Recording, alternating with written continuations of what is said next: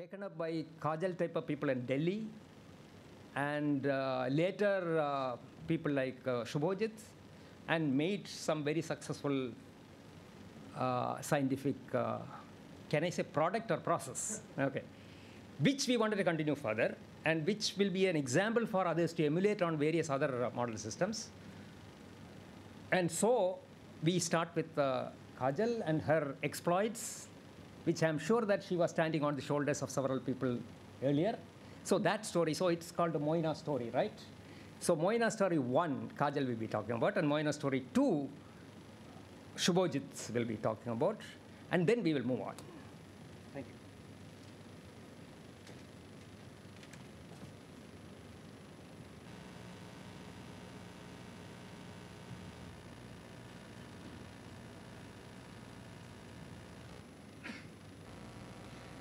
So good morning, everyone. I'm Kajal.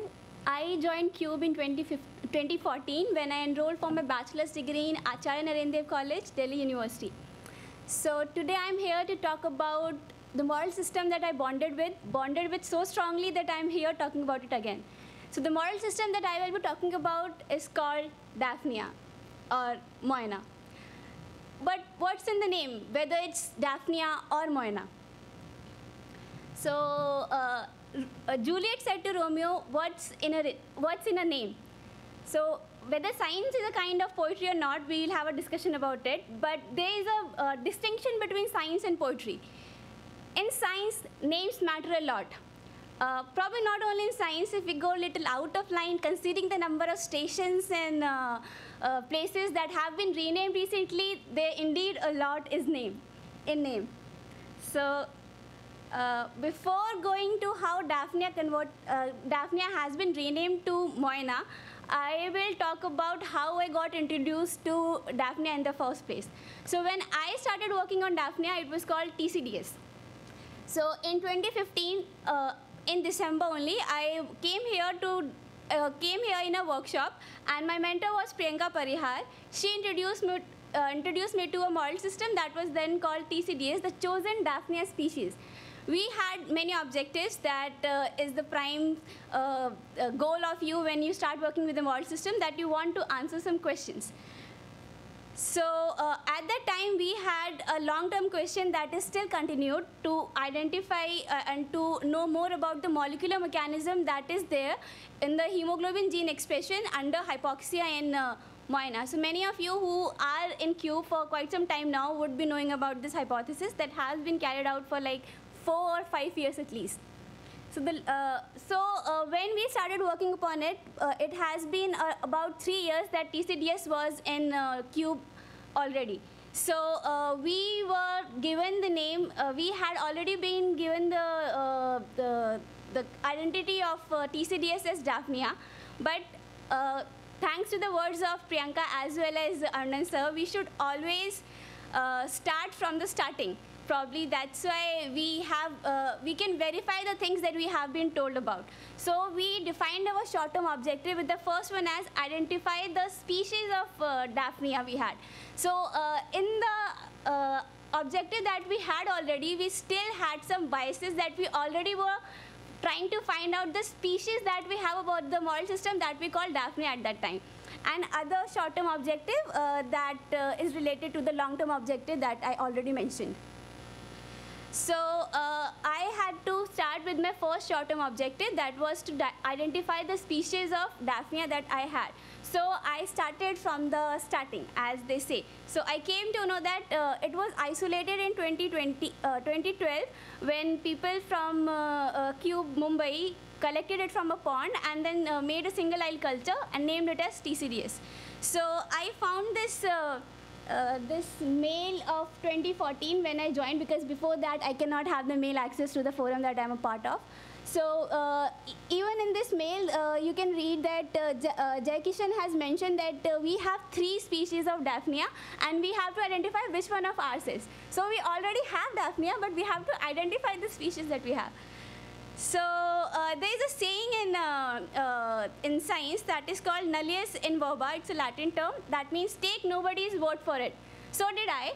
I did not believe it to be, I mean, I wanted it to start from the starting, so I thought that I will probably start from the higher classification, because when we do taxonomy, we start from the kingdom and not from the species. I mean, that's quite opposite, right?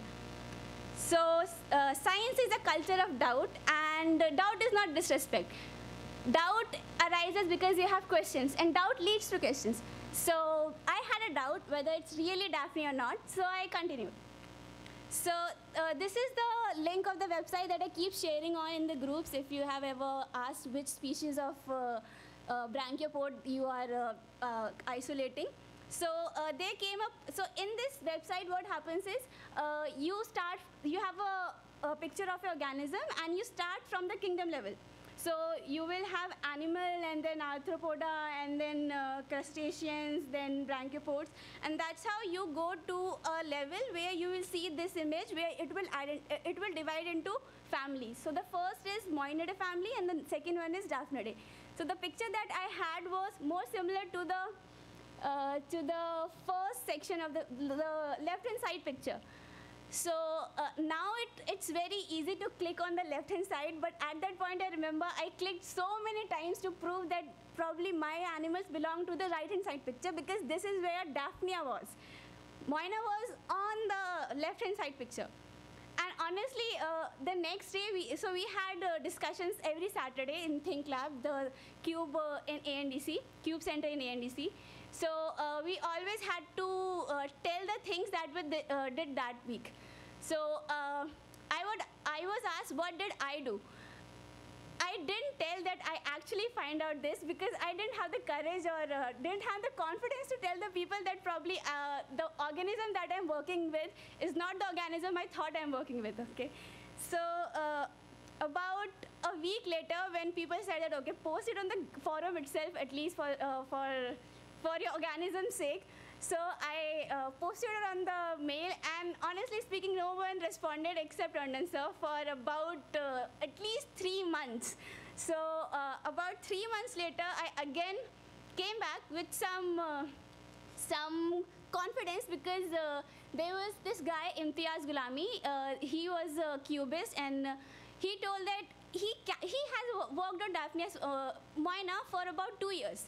And then once I asked that, see, I think it's Moina, I don't think so, it's Daphnia. He's like, oh, probably, because, Daphnia are bigger in size and this is very small. So I'm like, you have been working on it for 2 years. Could you not tell that to people that Daphnia are bigger in size? Moina are very small. Like, Daphnia is about at least 0.5 mm to 1 mm, and Moina are maximum 0.5 mm, okay?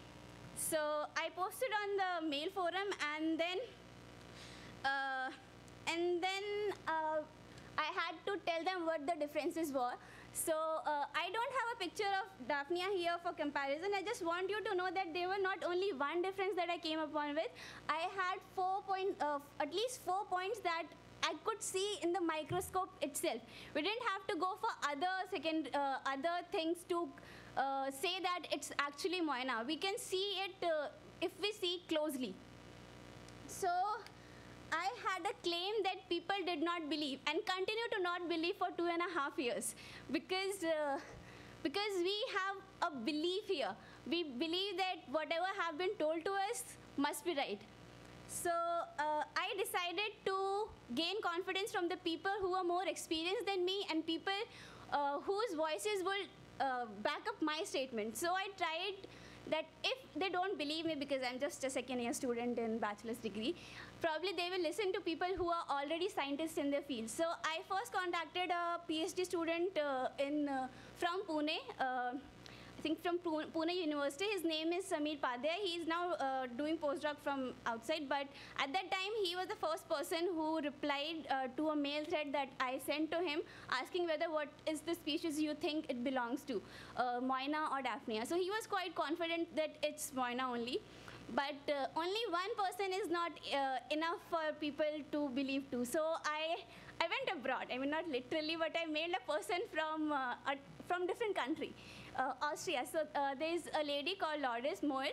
So I wrote to her after reading a research paper that she had published that year probably, saying that she had rediscovered Moina macrocopa from a species, something like that. So I just wrote to her, and she's like, yeah, it's definitely Moina-II, but we cannot directly go to, but we cannot identify it until we have more clear pictures or the specimen sample. So, so the lack of pictures and continuity to take it to the samples, take it to lab where they can identify it, what you call, like stop the process of further identification. So, but still, based upon preliminary pictures that we had and the help that I got from other people, this is a slide that I made about 2.5 years ago. In that also, we mentioned that probably the TCCS, because the chosen crustacean species, now at least we know that it's not Daphnia, if not Moina. So the chosen crustacean species probably belongs to Moina macrocopa, because it has the antennule segmentation is different. Distal fork tooth, if you just look at the pictures, that will be clear, but they should be comparative Daphnia pictures. So coming back to nomenclature, what's in the name? Probably there's nothing in name when we talk about casually, but in science, names matter a lot, because in science, nomenclature is a system of naming things depending upon giving it a unique identity.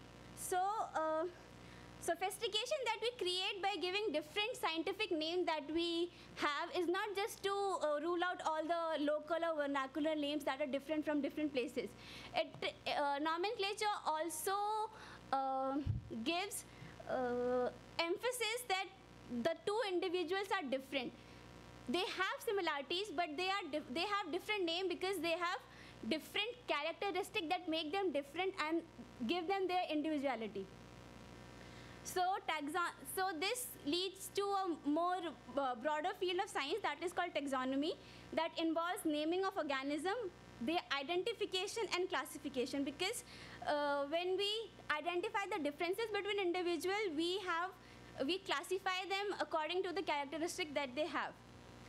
And the taxonomic nomenclature system is very important because it also communicates the complexity that have arisen due to the processes of evolution and adaptations. So the claim that I made was not formally accepted until Dr.Subhojit Sen did some used tools and techniques to give it a more characterized and defined identity that is now Moina macrocopa. So the thing that I want to end up with is that when we are young, we think that we are scientists when we discover new things that never existed. But during my journey with Moina, I came to know that Moina was always Moina. Daphnia did not become Moina. Moina was also always Moina. So the thing that I learned is, to do science, you need not find new things. You just have to falsify the things that that exist already. So so this is how it will ever be. For whatever model organism you work with, whatever question you work with, you will always be doing science by falsifying whatever claims had been made earlier. So thanks to Subhojit Sen, Dr.Subhojit Sen, sorry, and his student who actually gave the identity that I started with. So TCDS, the chosen Daphnia species, will never be called Daphnia now and will always be known as Moina macrocopa, until some of you make a claim that it's not, because there's always scope for doing science. Thank you. So I would like to end with a video that summarizes the story that I have. If you have any question, you can ask later. Probably most of you have seen it already, but for those of you who have not.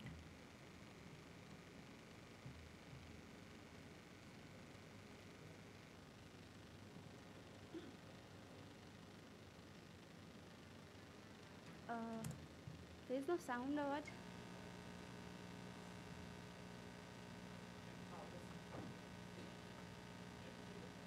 F3.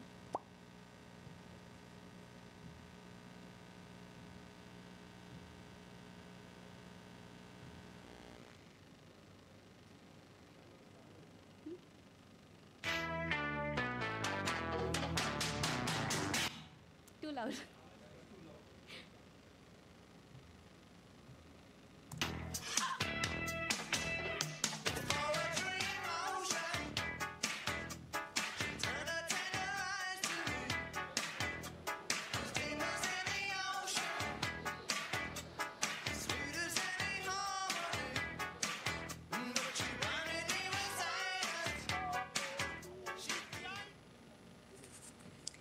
She's amazing, isn't she?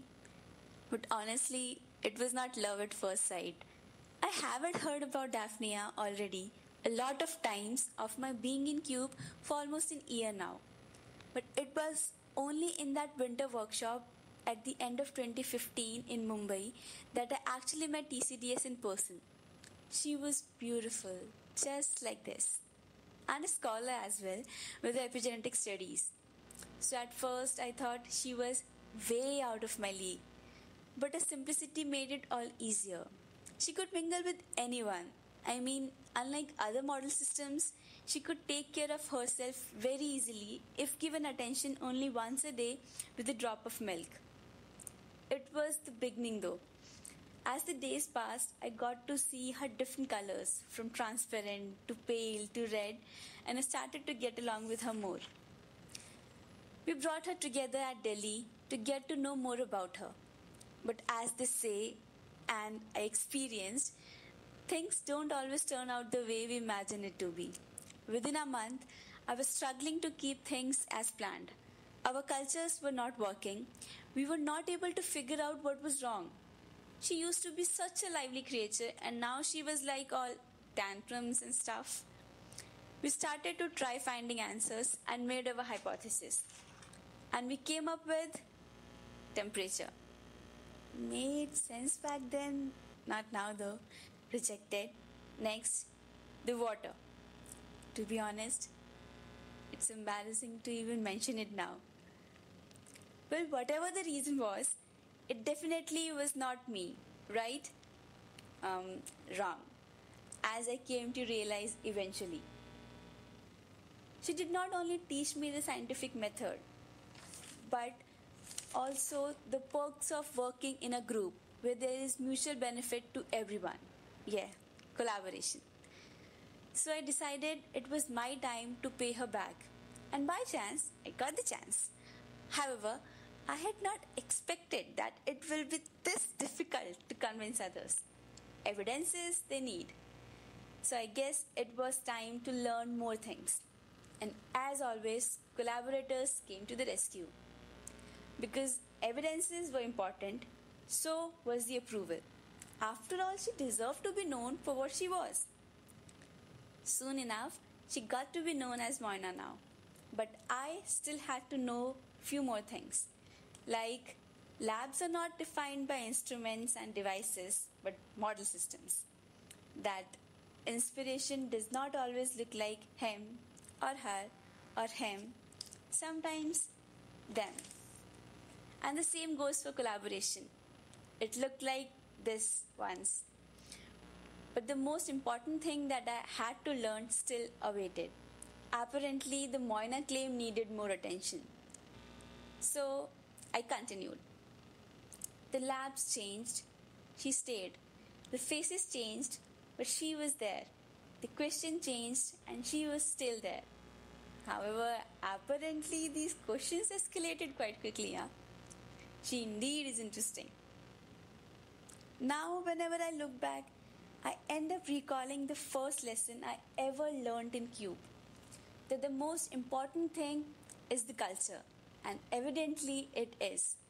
Be it the culture of a model system or the culture of the Cube itself, the 3 C's: communication, collaboration, and continuity. So, stay curious and keep questioning. Because as they say, the answer, my friend, is blowing in the wind. The answer is blowing in the wind. The answer, my friend, is blowing in the wind. The answer is blowing.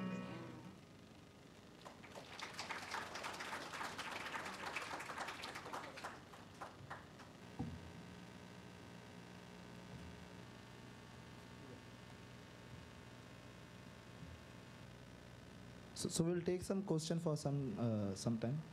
By the way, Kajal has an exam in next Wednesday, and she all the way have come from Pondicherry, so we should. I had exam on Friday also.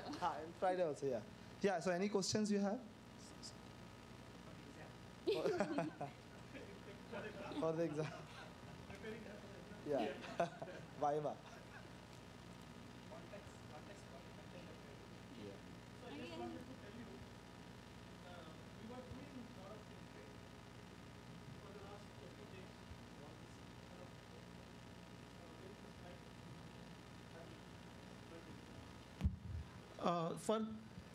For the last 2 days, all of you are making movies, right? So there is a reason why we asked her to take the trouble to come here. Also because, you know, she did excellent science as a cubist, but at the same time, she made and showed that art and science really goes together. And she possibly made one of the best cube videos so far, with narrative, with method, with jokes, with music. I mean, everything is curated just like that. And also the message, you know, culture, collaboration, and continuity. You know, so that's what this whole thing is for. It also tells you a lot about the reason why we're not so formal. Because the moment you get to things, you know, more formal, then things, we are only interested in definitions.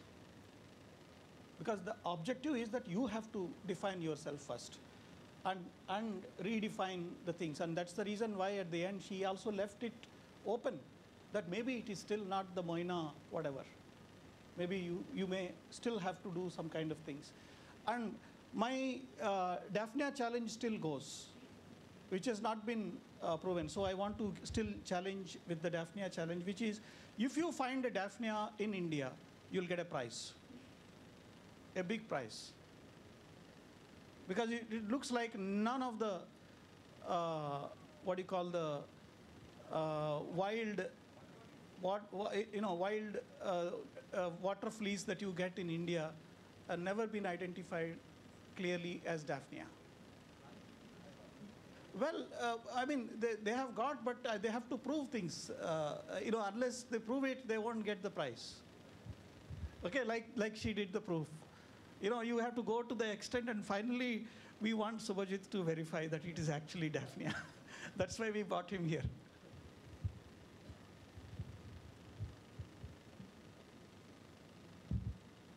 Anyone has want to say something, Binit, about your native Daphnia or Moina?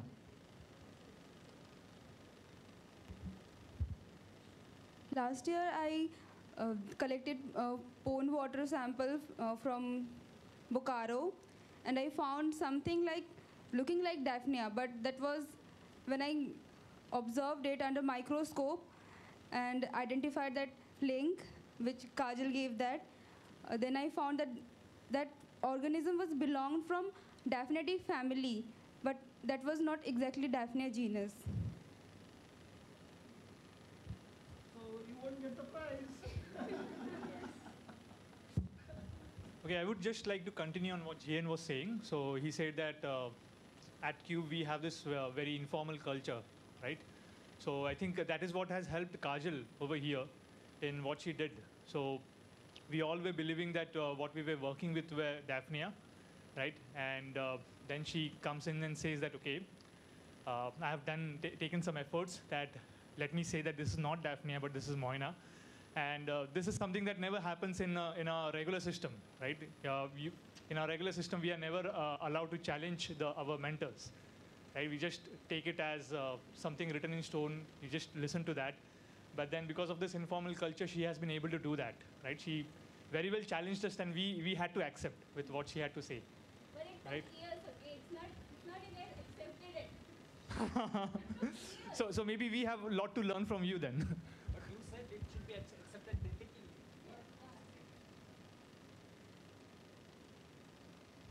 Okay, I'm Sucheta, and Kajal, I remember her. I think she had come to Goa, and she was talking very excitedly about this Moina. And everybody was looking at her, quite a kiddish child she was that time. And I can see the change in her presentation today. Beautifully presented, very professional, very clear. And that's what I liked about the comparison, that I remember how she spoke then, and she was excitedly speaking. All of us were actually admiring her at that time. And beautiful presentation, Kajal. Congratulations and all the best to you.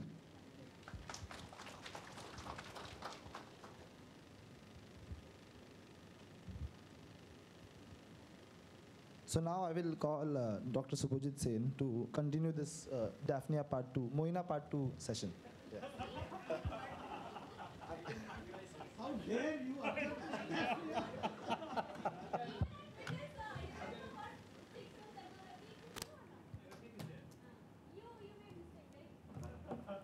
See, goof up. The other way.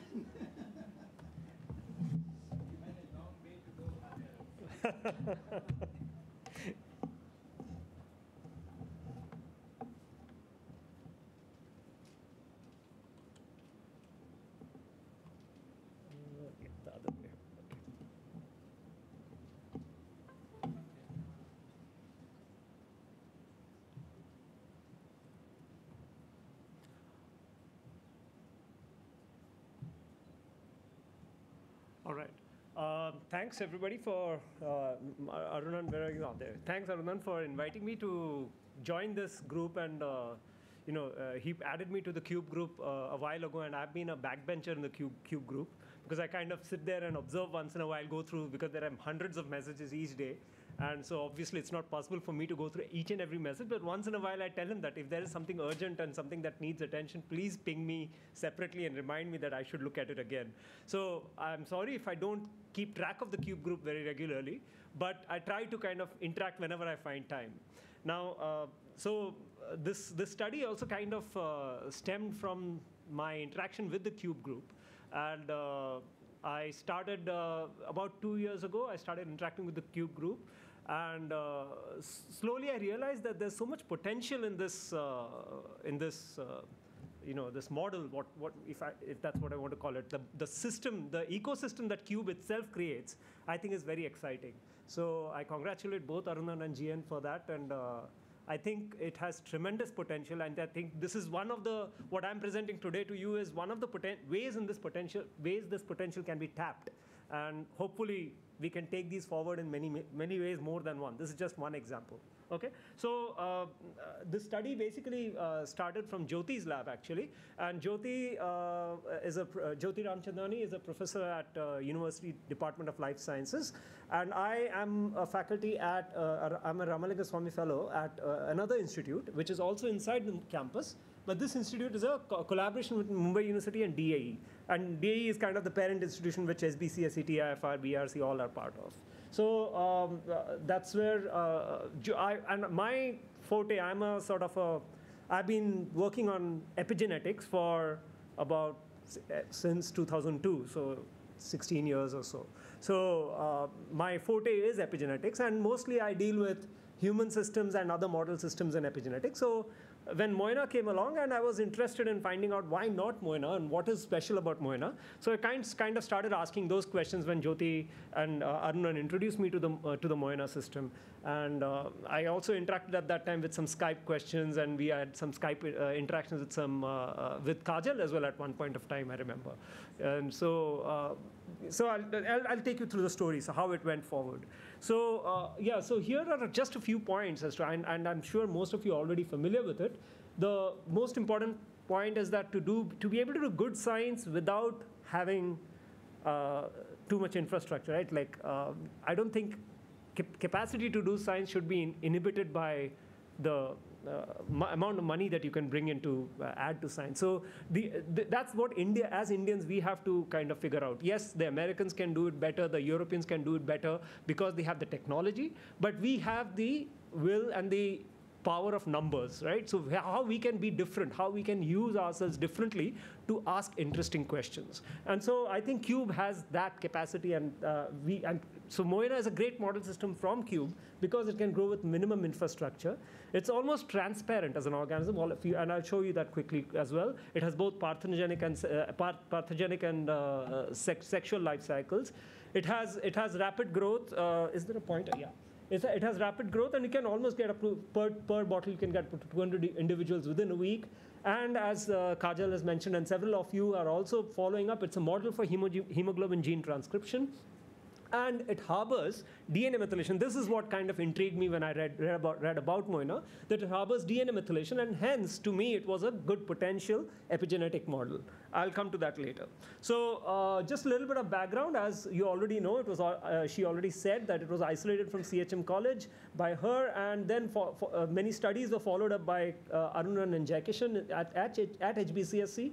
And this strain was procured by Priyanka Parihar of VS College, which made its way to Jyoti Ramchandani's lab. However, that batch, unfortunately, as I've learned from Jyoti, had actually died out. So another cubist, Sheetal Bhanushali, subsequently got a second batch of Moina to Jyoti's lab.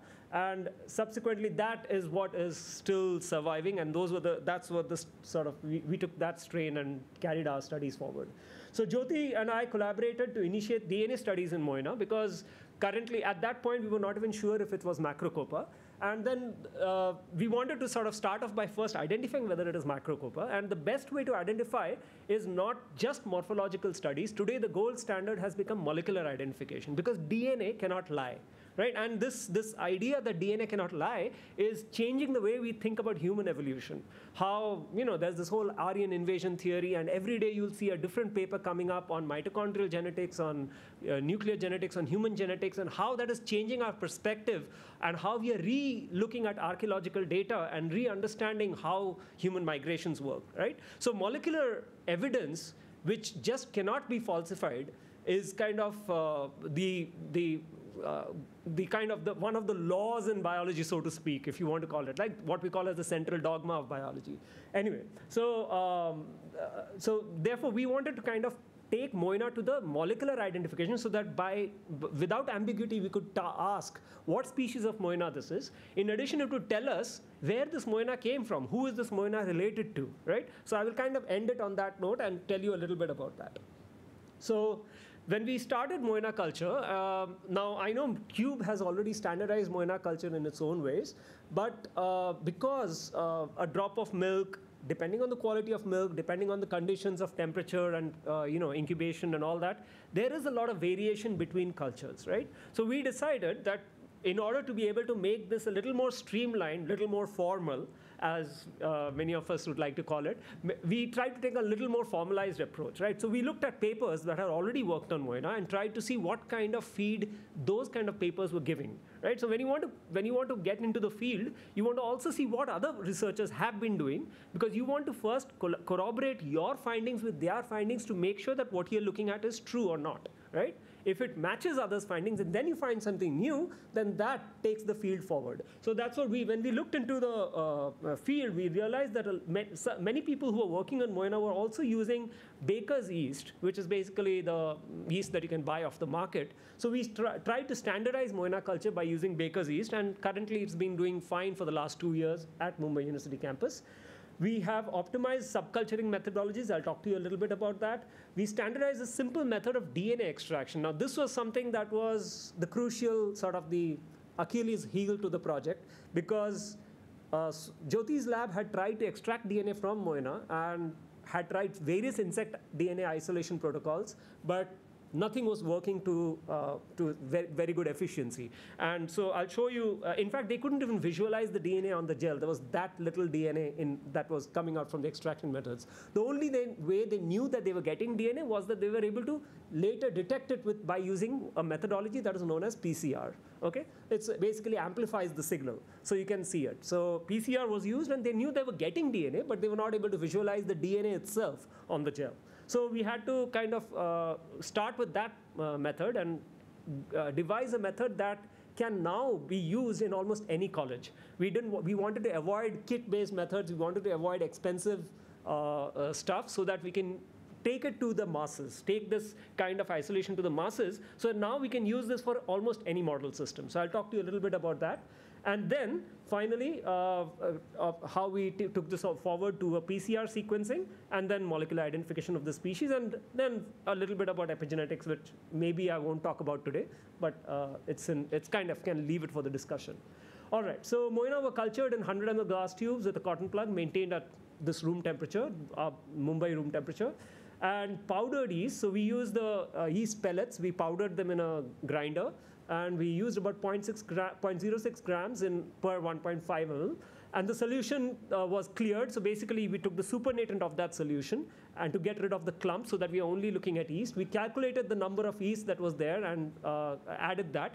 So we actually count the number of yeast under the microscope per ml. And so we make sure that we are standardizing the method so that tomorrow, if somebody wants to replicate this method, they can do exactly this and reproduce our results. So reproducibility of results is very important in science, right?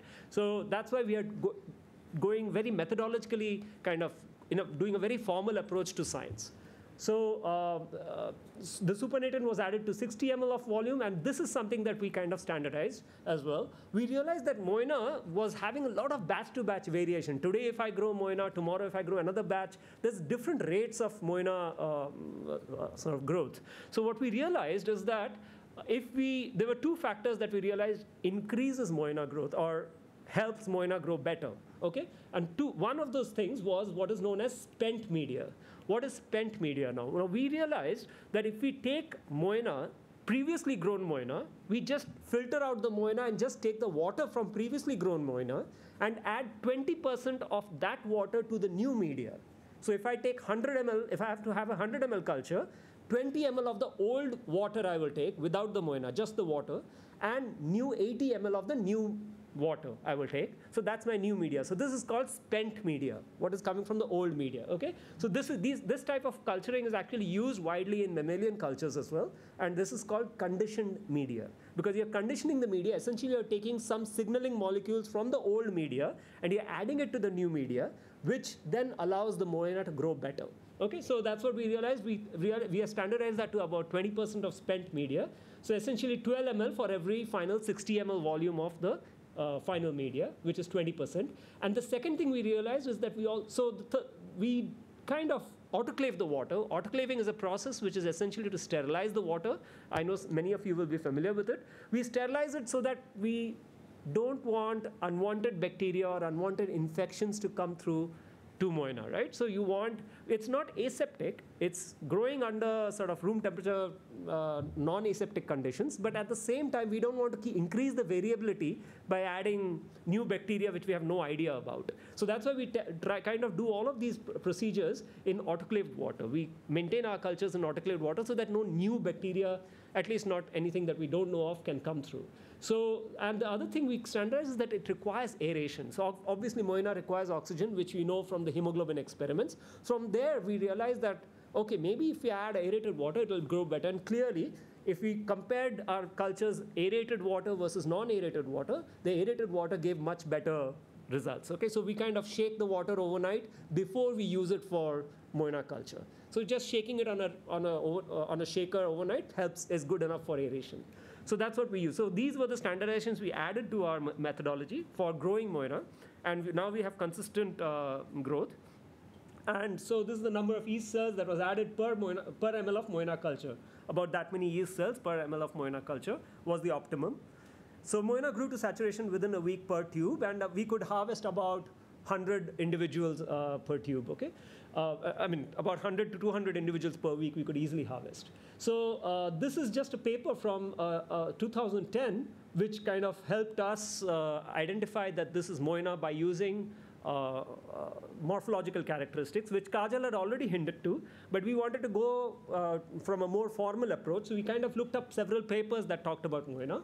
And what this talked about was this particular feature. And they said, so this paper identified this particular species is from South America. And they were identifying this using morphological characters. Okay? By morphology, I mean the way it looks. Right? So you can see that this particular, what is known as the setae or toothed comb-like structure is what was unique to Moina for one of its limbs. Only one of its limbs has this particular characteristic. And that's what identifies it as Moina macrocopa. Okay? Now, this is again a morphological identification, so it has its falsifiable properties. It's possible that there is a new species out there which is not Moina macrocopa, but still has this property. Right? So therefore, it's still falsifiable. So we went ahead with this first, and so we kind of looked at our species. So this is our species of Moina that we got from Cube. And this is just a comparison to show you. So I basically put the Moina on a slide, and what you're seeing is I'm going to take it through different planes of focus to, so you can see that this is the legs of the Moina. What you see here are the legs of the Moina, which is actually at the bottom of the Moina. And now as the planes of focus will move forward, you'll see that these two are the antennae of Moina, the two big, large antennae of Moina.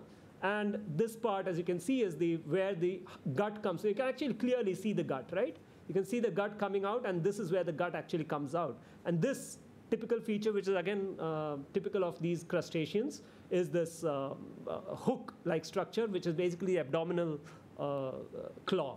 Okay? So in fact, I think you probably will be able to see that this Moina will actually poop in the medium soon. Now you'll see this contracting anus, and there it goes, right? So it even poops. So you can see we can see that it's actually a properly functioning organism. It's a completely transparent organism, and the advantage of this is that I can actually do a lot of developmental biology with this stuff as well, not just epigenetics. There's a lot of stuff you can do with this Moina because it's completely transparent. You can do developmental biology of the gut, the eye, the antenna, multiple things, right?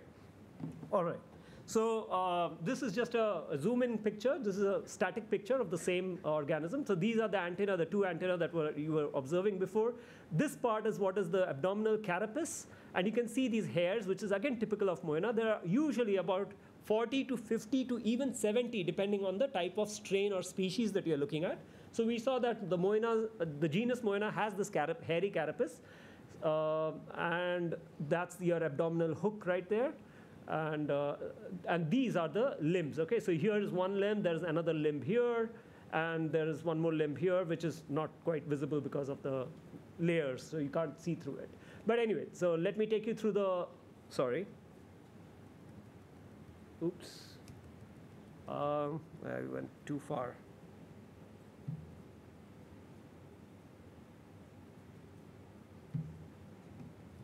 Okay, so these are those are your antenna and the abdominal claw, and this is the carapace with its hairs.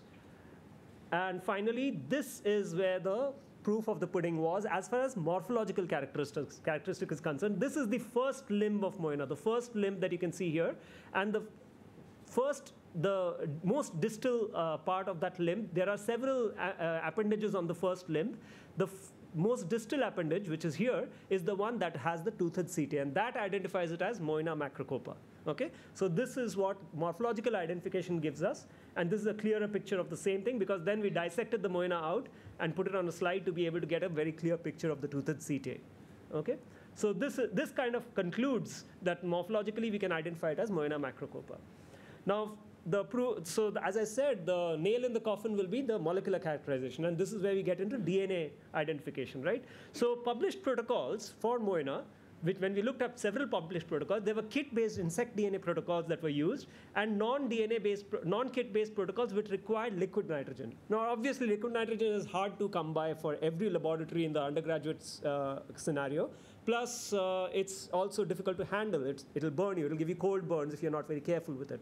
So we decided that maybe we want, and in CBS, where I am, we have liquid nitrogen on a daily basis. So it's not difficult for me to isolate using this particular method. This particular method was published by this group called Doyle and Doyle. So it's known as that method, known by the Doyle and Doyle method, the liquid nitrogen method. And since this was the gold standard in the field, most people were using that method. We decided to use that method and compare that with a new method that we could create in the lab without using liquid nitrogen, right? So the aim was to devise a cheaper, user-friendly alternative to DNA extraction for Moina crustacean, and all crustaceans for that matter. This methodology will work for all crustaceans, and probably for any new model system that we look for as well. So what is it that we changed? So we basically, I've already talked about this. So what we did was we took about wet weight of about 0.5 gram of tissue, and we added porcelain. Now, porcelain is something that all of us can get easily, right? You break a cup in the house all the time. You just grind it up to really fine powder. And that fine powder, we usually in the lab, we are kind of a little careful. We size it down and all that, but it's not necessary. You get a really fine powder of porcelain, and then you can use that as a grinding material for Moina. Okay? So we add about 1.15 to 1.2 grams of porcelain powder per 0.5 gram of Moina. Oops, this always goes back.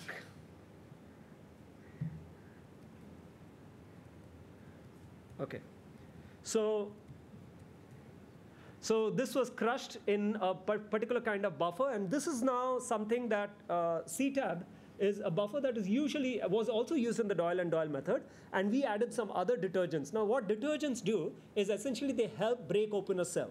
Okay, so there are different kinds of detergents which have different strengths, and therefore we used a mixture of detergents to be able to break open the cells of Moina, and we were able to help isolation of DNA. And finally, we used an extraction based on which is a very popular old method of extraction, which is basically using phenol chloroform isoamyl alcohol. This is a combination that can be easily bought off the shelf from a laboratory like SRL Laboratories or something, and that's the material we use as well, and it's not very expensive, thankfully. I mean, yes, it's once you buy a bottle, it'll last you for at least a year or two, depending on how many DNA extractions you do. But it's not too difficult to come by in India, at least for now. So we use these things, and phenol chloroform isoamyl alcohol essentially removes the impurities. Okay, so when you want to isolate DNA, you want to remove the carbohydrates, you want to remove the proteins. So phenol chloroform isoamyl alcohol is basically a mixture that takes care of removing these impurities from DNA. So and this is what we got from this extraction method. So this is the liquid nitrogen comparison, the Doyle and Doyle method. This is just the same sample in different dilutions so that we could quantitate it as well. So this is gel-based quantitation. What you're seeing here is a molecular weight marker. So this is 21 kb, okay?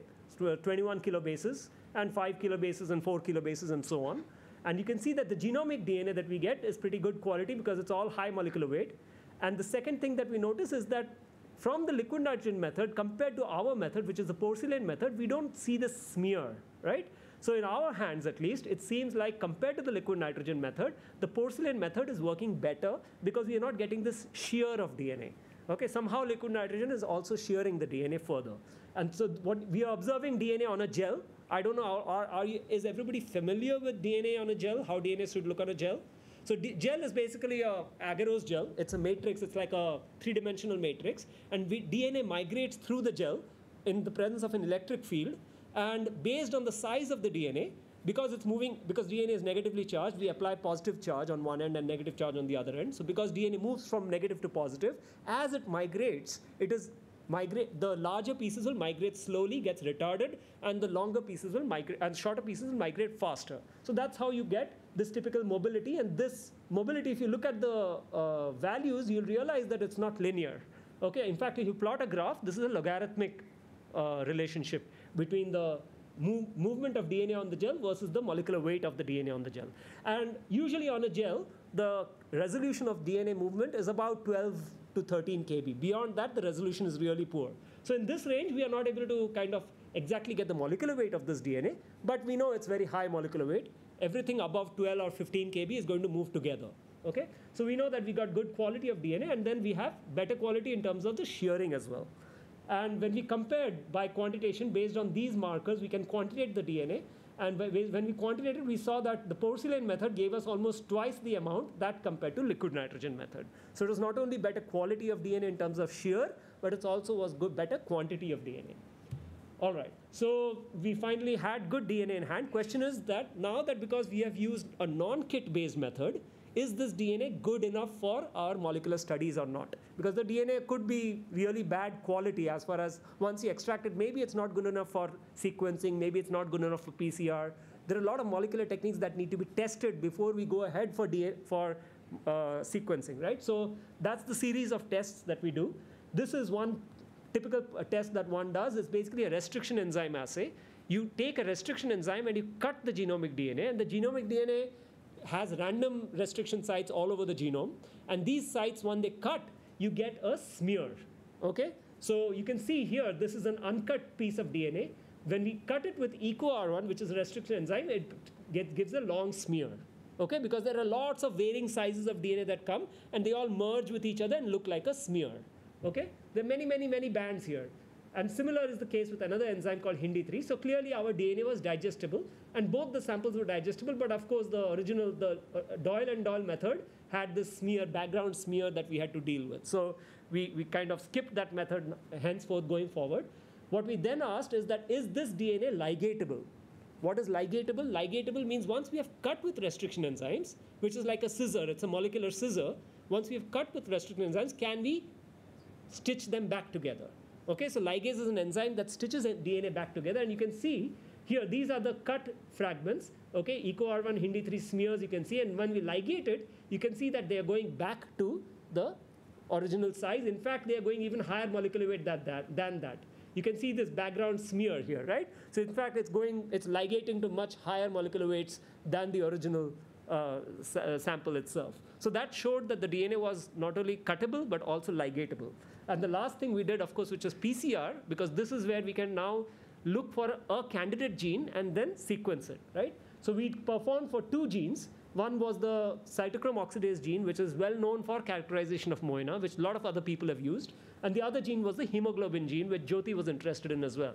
So we designed primers for these. We designed what are known as degenerate primers. Let me not go into those details, but those designs are molecular designs. We can, if somebody's interested, I can talk to you about it.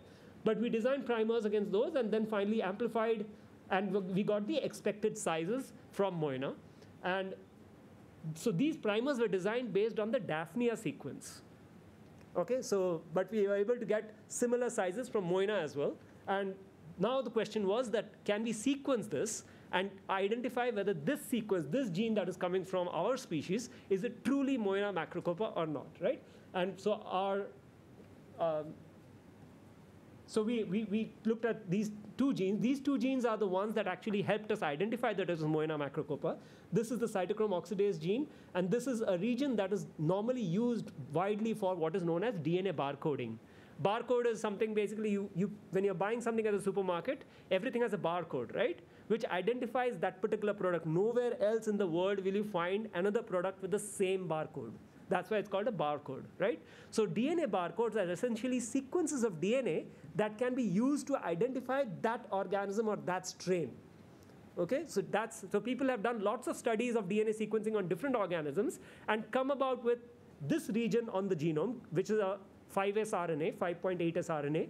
There's a particular region on that region which is unique for that particular organism, right? So people use that region for barcoding multiple new species as well. So we used that species and the cytochrome oxidase gene, and we carried out these set of things and finally ended up at sequencing and got sequence for both of these genes. And both of these genes have now been submitted to GenBank. Now what is GenBank? GenBank is a repository of information that is there maintained by the US, by the National Library of Medicine, NLM. And this is basically where everybody in the world, whoever sequences any new gene, will submit this information to, so that that information is now available to everybody free of cost, right? So we submitted all of these informations to GenBank, and this is something that we are still currently working on because we have still got partial sequences from there. We have yet to work on that to get full sequence. So this is what you can look at GenBank. If you just Google on your phones, Moina macrocopa, India, and we have named the strain JSK, okay, for some reasons, but let me not go into that. But so we have called this, we had to give a strain name because GenBank requires you to provide a strain name. So you call it JSK1. So if you give Moina macrocopa and JSK1, you should be able to get both these GenBank entries from Google, okay? So this is how it looks. It tells you all these details. It tells you that somewhere in India is mentioned, yeah, here. It tells you that this is coming from the country India. This was done in Mumbai. And it tells you, gives you the DNA sequence that we had submitted and gives you the protein sequence from the DNA that is predicted, okay? So it gives you that information. And finally, what we did, this is what is now known as a molecular phylogeny. Okay, this is what identifies. This is the kind of the nail in the coffin. It cannot be refuted once you do these studies that what this is all about. Where is this Moina coming from, right? So we did the study. This is basically what is when I told you that when you do human migrations, you compare genomes of DNA, right? From this species, this human population and that human population, and then understand how these populations are related based on their DNA sequences. So a lot of studies have already gone into building these programs that can measure evolutionary diversity and evolutionary distances between populations. And when we looked online at NCB, at this GenBank data set, there were about 260 odd Moina-COI genes already submitted from all over the world. Okay, so since there were 260 genes already available, but none were from India. So ours seemed to be the first COI gene sequence from India, Indian populations. And when we matched that, we saw that it clubbed with the Russian population. So you can see that these are from South American populations that has a different common ancestor compared to the Russian population, which has a different common ancestor. Our Moina falls under the Russian clade.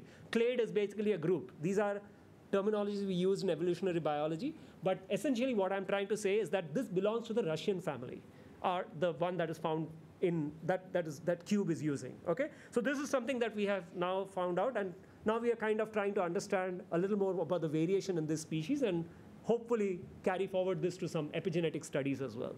So I'll kind of end it there. And if people have any questions, want to know a little more about epigenetics, I can talk about it. But I think I've already taken more than my time.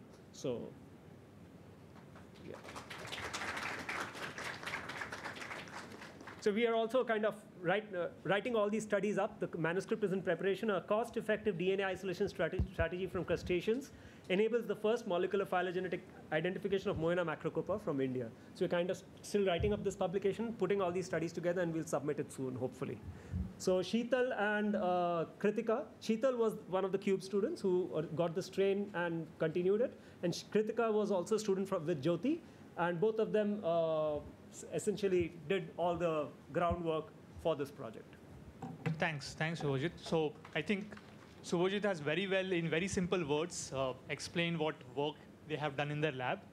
I think the language was very simple, even for everyone over here to understand. So if anyone of you have questions regarding his work, please, questions or comments?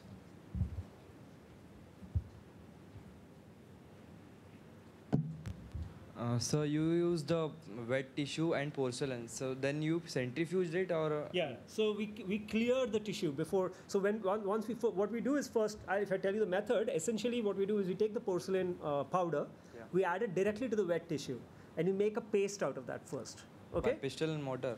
Yeah. Apna Ayurvedic standard crystal, mortar pestle. Usme we make a paste out of it. And once we make enough paste so that we see that there's no like large clumps or something, because with the visible eye, that's what you can do. Then we add the lysis buffer, which contains your detergents, CTAB. There's multiple other detergents, deoxycholate and all that. But those are all simple detergents, easily available. You can just do it with SDS and CTAB as well, and it will work. Okay. So SDS is sodium dodecyl sulfate, and CTAB is another buffer which takes care of carbohydrates. Okay. So these two are then added. And then we take that lysate that forms, again, sort of crush it with the detergents, and that lysate we clear it by centrifugation before we take it to the next step, which is phenol chloroformyazole. Yeah. 1 minute. Okay. Let's take. Yeah, sure. Sir, you are sequencing hemoglobin gene now, right? So how are you extracting the hemoglobin? We are not extracting the protein or the heme itself. We are looking at the DNA, right? Because we already have the genomic DNA with us now. Yeah. We can just PCR whatever we want out from that. Okay. So if anybody has any other gene that they are interested in, we can, of course, designing primers, figuring it all out, how to go about attacking that gene or amplifying that gene. But we can now amplify any gene from Moina, whatever is known for Daphnia, for example, because the Daphnia genome is already published. Right, Moina genome is not published. So maybe that's another way we can go. We can just sequence the whole genome now, right? And we can publish this as a first Moina whole genome sequence. So we are thinking of all those things, but yeah, we need money for that, so it's a process. Oh yeah. I mean, money is not going to solve it. Of course, we need people to do the work as well. As you can see, Sheetal and Kritika, they did all the work. I'm just guiding them. So, which epigenetic mechanism are you working on? Means, so in our lab, we kind of work on cancer epigenetics, broadly speaking. But cancer epigenetics obviously has to be studied in human model systems, right? Now, let me, I have a slide for just, since you asked, let me just go straight up to, So this is the evolutionary tree of life, okay? What this tells you is that this is when Earth was born, and this is at Earth today, timeline, okay? So this is deep time. This is what is known as deep time in evolutionary biology. So if you look at the deep time, you'll see that bacteria and all these unicellular organisms evolved long ago, and then came the plants and fungi and all of that, and then finally all the animals that we see in the world today. So all of this that is mentioned on the top here is what exists today, what we see, right? What we know from this evolutionary tree of life is that even though, and human is right here at the edge, right? So even if I want to study human, and because of this evolutionary tree that I told you about, and DNA sequences are related, protein sequences are related, I can now look at, depending on the process of life that I'm interested in. Suppose I'm interested in neurobiology. Then I can actually go far as wherever I can find neural systems and go far to those model systems and still study those model systems and find relevance in humans because they both share a common ancestor. The advantage with epigenetics is that root is all the way down here. Okay, epigenetics evolved very long ago. So it can be even done in unicellular eukaryotes, and we are now trying to study a model system which is in the lab for the last 5 years. We have been using a model system that is a green algae that is right here called Chlamydomonas. And Chlamydomonas has all the 3 epigenetic pathways that human system has, for which we have found out are involved in cancer. Okay, so we know that from our studies, we know that the environment can change the epigenetics, which can drive normal cells to become cancerous. So we now know the molecular mechanism of this. So we are trying to see in Chlamydomonas, which is a much more ancient organism as far as, I mean, it's not ancient, it's there today, it's not a fossil, but because it has ancient correlation, we are asking whether there is a common root between how cancer forms in humans versus how clammy does its normal biology. Right, so that's what we are kind of studying right now. So now Moina, because it falls somewhere up here, it becomes a nice bridge between these systems. Right, so that's what we hope to achieve eventually, to see whether DNA methylation, which is involved in cancer, is the Moina DNA methylation somehow related to cancer DNA methylation as well or not. So that's kind of the broad picture where we are going with epigenetic regulation. So you are only focusing on methylation, and not no. All the 3 pathways. All the 3 acetylation also. Yeah. There are multiple pathways. I'm not going into the details, but there are 3, actually 4 broad pathways, out of which 3 are more fundamental. One is DNA methylation, one is histone acetylation, one is histone methylation. Okay, so these 3 pathways are more fundamental to the way genes are regulated. So we focus on these 3 pathways. So in here we are trying to use inhibitors to inhibit the pathways, and then we try to conclude it that So are you also following the same? Yeah, we do all of those similar studies as well. Yeah, we do similar studies as well.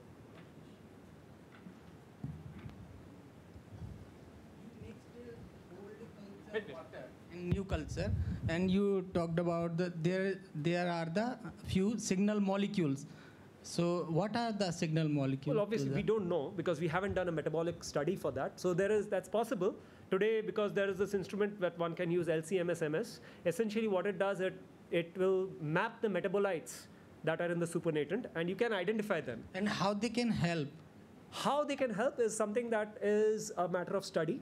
Question is, somehow the Moina probably has, so this is now there in mammalian systems as well, right? If I take a group of cells, say 10,000 cells, and grow them in mammalian culture, they will grow very fine.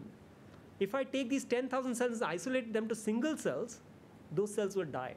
Yeah. Okay, so this is what is known as signaling of autocrine and endocrine signaling, right? So that means the cells are also producing some signaling for themselves. But here is not the matter of cell. Here is entire organism. Right, which is what is surprising, right?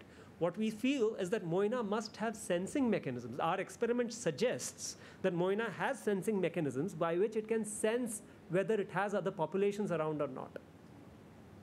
Right? Right, people do that as well. Yeah. Okay. Yeah.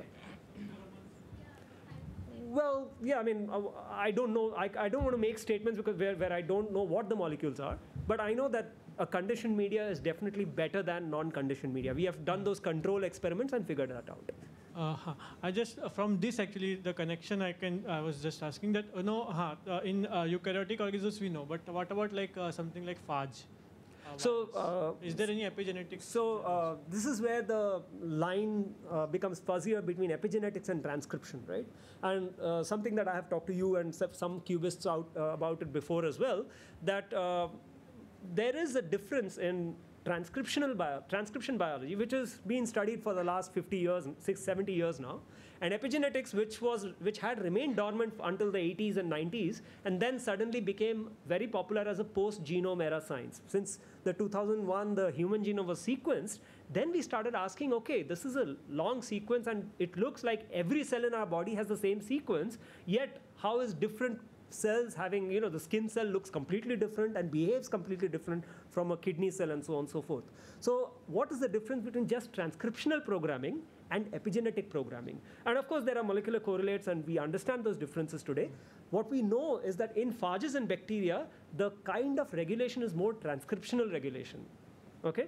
It is less epigenetic in nature. In fact, it is non-epigenetic in nature, if you want to call it that. The problem is again with these formal definitions. Yes. Okay. The problem is that both can have memory. There is transcriptional memory and there is epigenetic memory. However, transcriptional memory can be easily erased. Epigenetic memory is a little more faithful depending on which pathway you're looking at. So DNA methylation versus histone methylation versus histone acetylation, they have different plasticities. Plasticity is basically the ability to change it, right? So epigenetic regulation, we know, for example, in other model systems, they can go up to 8 generations, right? However, that is not true for phages and bacteria. They don't go up to that many generations. Okay, I just want some technical questions were there. How do you first decide the amount of DNA? Like you want the band on the gel, but then we should be very sure that when you are taking out all the DNA, it should form a band. It should be visible band. Correct. So how do you decide that amount? I mean, how to decide that? We calculated the amount from this because we ran a molecular weight marker as a molecular ruler here, and you can note, you'll see, so basically this is how this marker is created, is that you take lambda DNA, which is a phage, and you cut it with 2 enzymes. In this case, it is EcoR1 and standard available, yeah. This is a standard process, but what happens essentially is that if you take a long string and you're cutting it into different sizes, you are maintaining the molar ratios of each size, right? Each size has the same number of molecules, but because the sizes are different, the quantity of DNA in each is different. Yes. Right? So although the molar ratio of each of these bands is constant, the quantity of DNA in each of these bands is different. So I can therefore create a correlation between DNA quantity and fluorescence intensity. Right? So we have done, of course, I can show you these graphs, but we have a graph now which has a straight line. It's a logarithmic semi-log plot.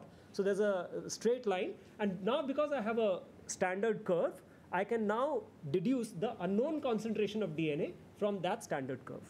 Okay. So you take any amount of Moina, you crush it, for example. If I do any amount and crush it, then I will get some DNA. Correct. And then I will run a gel. Then I can come to know what is the amount of DNA which is present into it. The advantage of doing a gel-based method is that because DNA, the most popular method in colleges many people use is UV absorption. The problem with UV absorption is Ethidium bromide, ETBR. This is ethidium bromide. This is ETBR. But UV absorption will also calculate RNA, right?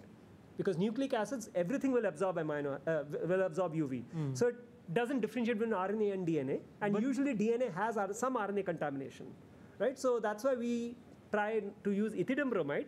because it is a little more specific to DNA. Of course, it's not the best, but it's as close as we can get in our labs. Okay, but you have already used the phenolchloroform. Does it not remove RNA? Or No. you can use RNase also, RNases? Yeah, we do use all of that, but in spite of using RNases, your free nucleotides are still in solution with the DNA, right? So they will still absorb and give rise to absorbance. They'll contribute to absorbance. And how do you like decide a gene? For example, you have sequenced 2 genes, no? One is cytochrome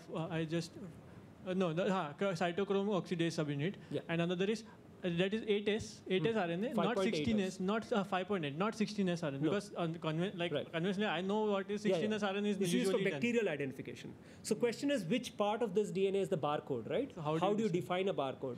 So people do multiple studies and analysis from those studies, and we have referred those papers and figured out that these regions are used for crustacean identifications. So every organism will have different sequence. Different barcodes, yes. For RNA. For this ribosomal RNA. Yes, for that region. There's a particular region. It's actually 2 regions. It's actually 2 genes, 5.8S and 16S, and between that there's an intergenic region, which is actually the differential region. Okay. So we amplified that region. And what about like how do you decide this cytochrome oxidase? Same way. Why only because people have used it. There were 260 odd sequences of cytochrome oxidase itself available for Moina species. For Moina. So one organism people have already decided what. Because if they have done so much extensive study on it, it's better to try and see how our fits into that pie, right? Correct. How is our a part of that pie? And primer designing and all those things, you come to know from these sequences itself. From the Daphnia sequence. So we looked at the Daphnia sequence, that genome is already available. And then we compare it with some of the Moina sequences, and then try to understand which nucleotides to use. So it's a process known as degenerate primers design. So yeah, it's a little more detailed. Yeah. There's a question there. Sir, you have said you studied the sensory mechanisms of... No, we haven't studied them. We just use conditioned media to know that sensory mechanisms probably exist. Probably exist. Yeah. See, I can't, unless I actually study it, I can't say for sure, right? Okay. So no experiments have been done on it? No, we only know that conditioned media works better. That's all I can tell you. I do not know what sensory mechanism is working, but it makes sense because most organisms have what is known as quorum sensing, which means that there are molecules, soluble molecules, that are given off by some organisms that a population can sense whether I have enough quorum around me or not. Okay, so and this even bacteria does. Okay, so this is widely known in biology that quorum sensing is a popular mechanism to sense species around you. Because suppose, for example, if I don't have, and this is true for particularly sexual mating, okay, when a female is there, and it won't produce so many eggs if there are not many males around. Right? So that's where pheromone biology comes into play. But this is true even for many other features of biology as well, not just sexual reproduction.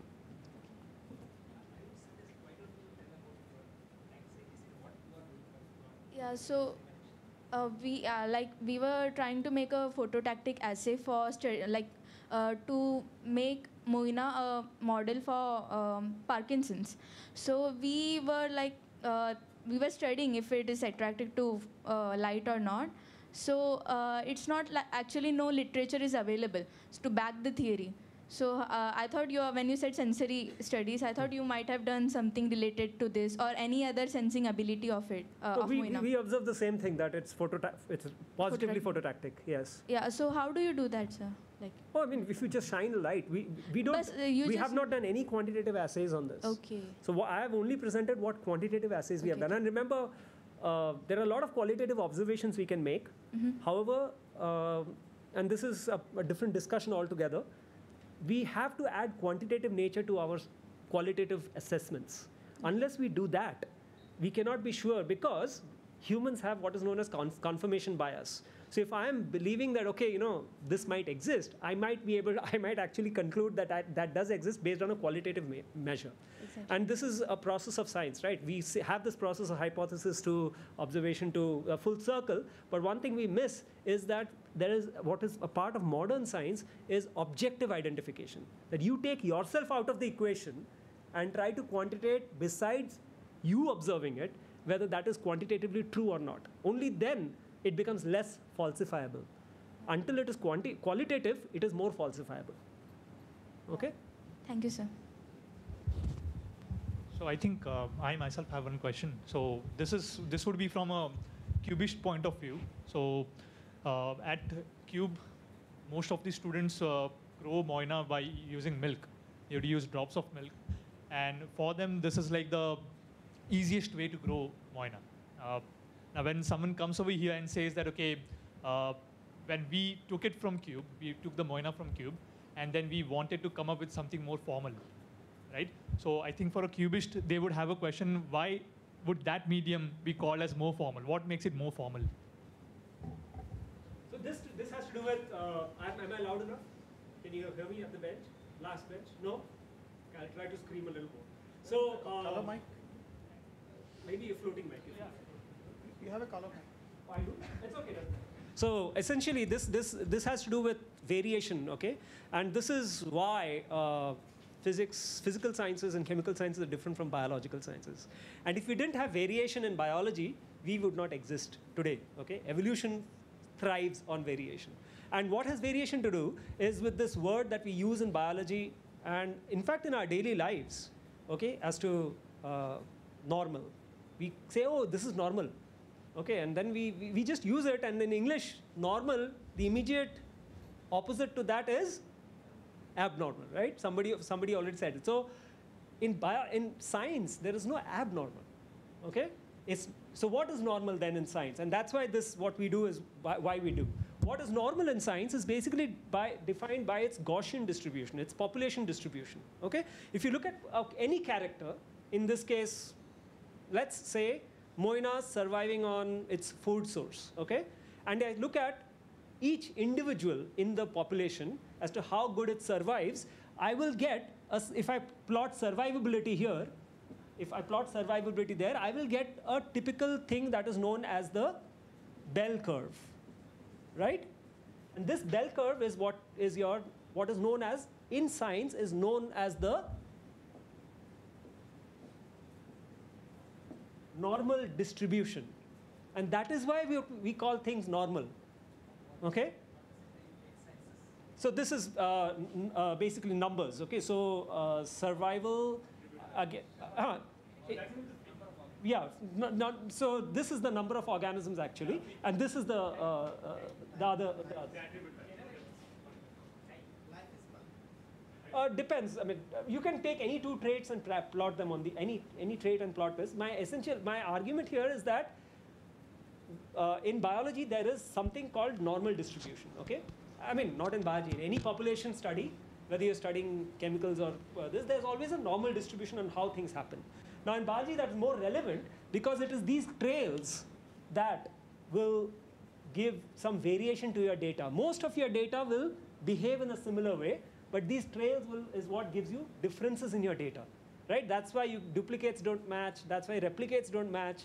And that's why we do experiments multiple times to be able to see whether the phenomena is fitting into the normal distribution or not. Okay, when I use milk, I am increasing. When I use milk, I am increasing this variation because the quality of milk that I'm getting, the size of the drop that I'm adding, the type of bacteria that are growing based on that milk, are all added variations. So I am essentially broadening this bell curve by increasing the number of variables in my experiment. Okay? Therefore, to reduce the number of variables so that I get more reproducibility in my experiments, I try to formalize, that's what I referred to was formalize the experiment in the sense that I know I define the system very well, that I know exactly this is there in the system and that is there in the system. As far as possible, I try to define my system. The more I define my system, the more normal it will become. Okay? That's why I try to avoid the milk-based method. But the milk-based method is a great method for doing biological observations. Don't get me wrong. But maybe tomorrow we can do some standardization on that and figure out what type of bacterial organ, maybe lactobacilli are growing, maybe a particular species of lactobacilli are growing. Maybe tomorrow we can do away with milk and just add the exact amount of lactobacilli and get the same thing working, right? So things can be worked out. It's a matter of asking the right questions. Subhojit, I want to ask some epigenetic questions. very naive epigenetic questions. Okay, so so the environment does affect the gene expression, and food is also one of the environmental aspects of that.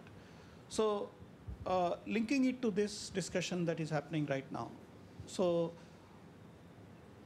could some morphological features as well change because you are only growing them in yeast and not in lactobacilli? So and so that's the kind of thing. So do you have that kind of any such epigenetic markers in the literature that one can take advantage of? So there are markers, not for Moina, but there are such examples in human biology. For example, one popular example I can tell you is height, right? Now, we know that in general, the Nordic populations are generally much taller, like 6 feet and above. The average height there is 6 feet and above, compared to an Indian population where it's 5 feet 6 inches is the average, right? Sometimes even lower. It depends on the sexes as well. So height, although has a normal distribution, if I take all the people here, you will probably fall in this distribution. There will be a normal of an Indian population falling in between, right? Which height is in between. However, if your progeny or your parents had maybe in your childhood or when you were in the womb of your parents had some malnutrition or had better nutrition, then that would also affect your height, okay, later in life as well. So, and this property goes with, for example, not morphological characteristics, but it is known for behavioral characteristics.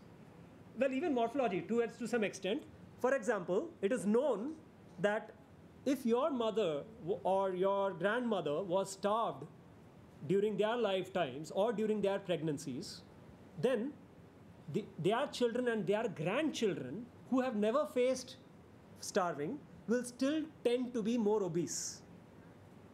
It's a morphological characteristic. So, yes, morphology is affected by epigenetics, but it is not a disappearance of a character or appearance of a character. It is only more pronounced character or less pronounced character. What about the example that we have in Daphnia case? Moina. Actually, Daphnia, because Okay. I don't know whether it's actually reported in the case of Daphnia.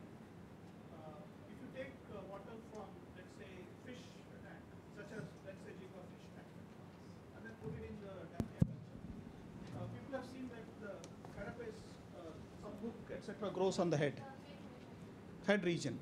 So would you call that epigenetic expression? So I'll have to look into it. So there's a possibility that these are not epigenetic in nature. They're transcription factor based, right? So it's possible that it's inducing a transcription factor, which is driving a mechanism that is inducing this new and this is true for many. And so the problem is this comes back to what is known as your I'm forgetting the word now. Your minimal principle that you have to, the least complex principle that you have to use to explain the phenomenon, right? Occam's razor. Occam's razor.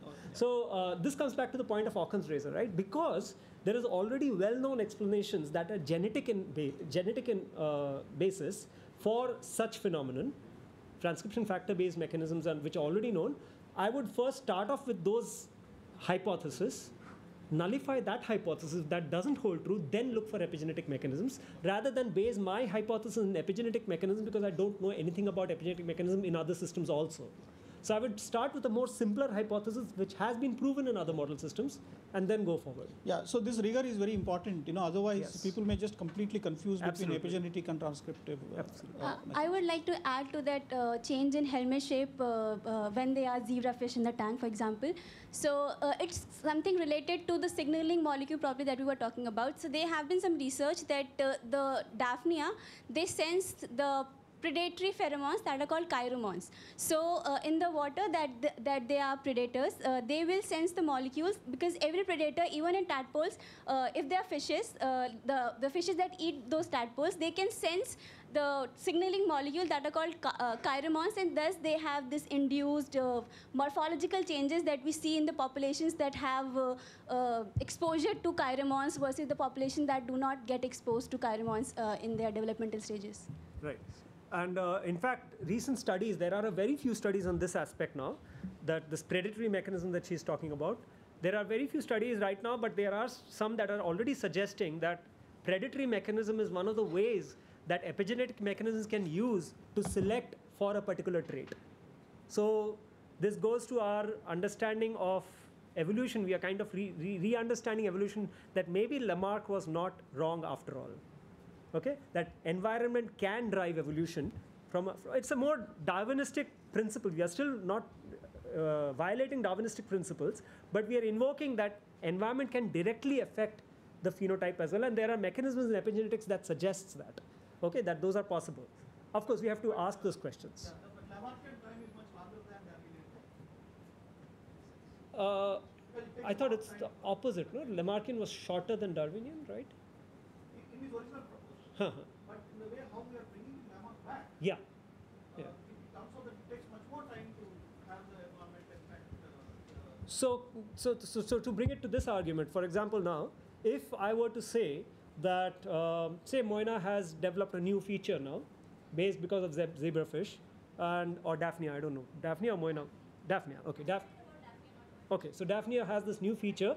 Question is this feature now heritable, right? How long is this heritable?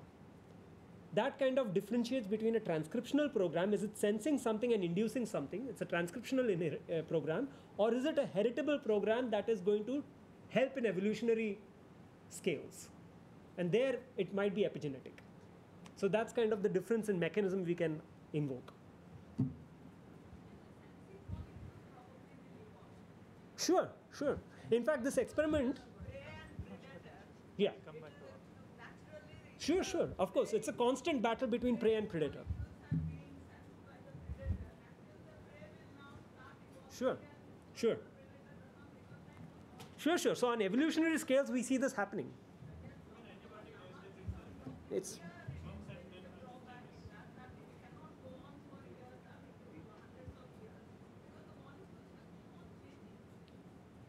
I didn't get you there, sorry. Right.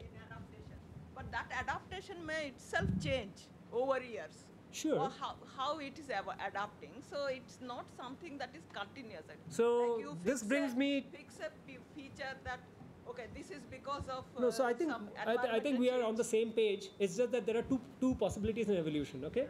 Right. The two possibilities are, if you are looking at trait importance, if I take two graphs, I'm plotting.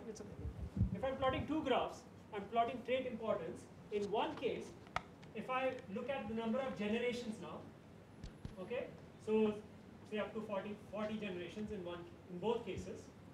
In one case, I'm getting a random distribution of trait. Okay, so there is no correlation between the appearance of the trait or the sort of the trait becoming better or worse. There is no correlation between the trait becoming better or worse, so it's random. And this is what random mutations will give rise to. Okay. However, so if there is natural selection on this population, this will look very different on the other scale, where you'll start seeing a typical correlation. And this is what natural selection will do. This is adaptive selection. Okay, so what we are saying is true as long as this happens, but the moment natural selection is there, the population will shift. So this is genetic drift and shift. Again, it will go back to Hardy-Weinberg equilibrium. But the Hardy-Weinberg equilibrium can be disturbed by natural selection. So how can, Dr. Sen, how can diapause and parthenogenetic changes in insects be explained epigenetically? Like, we want a short correlation. Is there any correlation we can give an explanation on? So it is known for fishes. Diapause. And parthenogenetic changes in insects, because that is also environment introduced. Right, I have not read much about insects, but I do know that there are examples that are known, epigenetic reasons that are known in fishes. So for example, I forget the species name exactly. It's a flat flounder fish, I think, if I'm not mistaken. These flat fishes, they change sexes based on their population around them. And that change apparently is epigenetic. So there are examples of such things in fishes that I know of. I don't know if these examples exist in insects. But it does exist in crocodiles, turtles, where epigenetics decides the sex of the individual based on the temperature at which the eggs are grown. So there are those variables as well. So how much that plays a role in human biology or insect biology is something that I think is still a question, open question. Is epigenetics inheritable? Depending on the type of mechanism involved, okay? Not every mechanism. So as I said, there are 3 fundamental mechanisms to epigenetics. If I were to put them on a scale of heritability, DNA methylation is the most heritable, okay? Most heritable compared to histone methylation, compared to histone acetylation. And therefore, histone acetylation has a very large overlap with transcription. So that's in simple terms. This can go on can be faithfully replicated for generations together. This can go for a few generations. This can actually be erased off within the same individual as well. But can also be transferred, but it's less plastic. It's much more plastic. Okay, so it has its gradations. And so how have you determined that? You can do experiments to basically look for the trait, how many generations it lasts through. So this is basically the penetrance of the phenotype over a period of generations.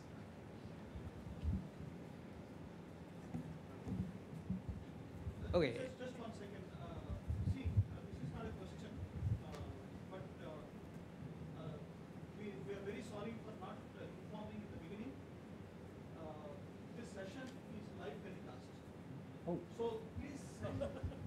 Did I say anything? All your friends. We have only 11 connections from outside so far.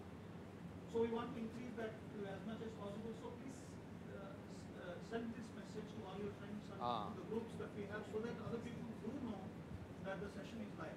Oh, we should have had it earlier. We should have told that long time. Sorry for that. It's okay. Thankfully, I didn't say anything too bad. No, regretfully, we had such a wonderful session and it has not been broadcasted sufficiently. But the recording does exist on YouTube, so we can send it to other people. Okay, so since the heritability of epigenetic process was the classic case which I came to know about was of the high-carrying mother and low-carrying mother pups of the high-carrying mother and low-carrying mothers in my rats, I think.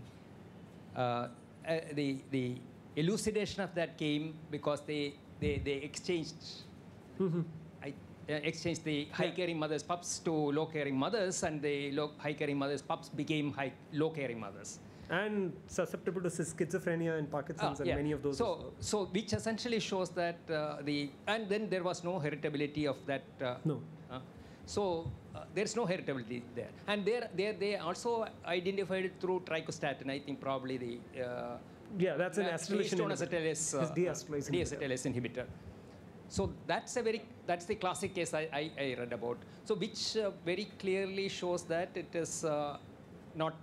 It's transcriptional type of thing. Is it? What's that? So this is in such cases, there's a little bit of a muddling because there are 2 types of heritability now.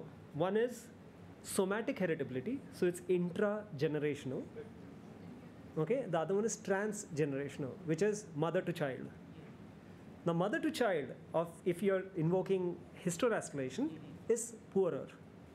But somatic heritability from cellular generation to cellular generation is still not too bad. Okay, so now what type of mechanism actually plays through? Is it transgenerational or intragenerational, or is it just transcriptional? Only molecular details will tell us that.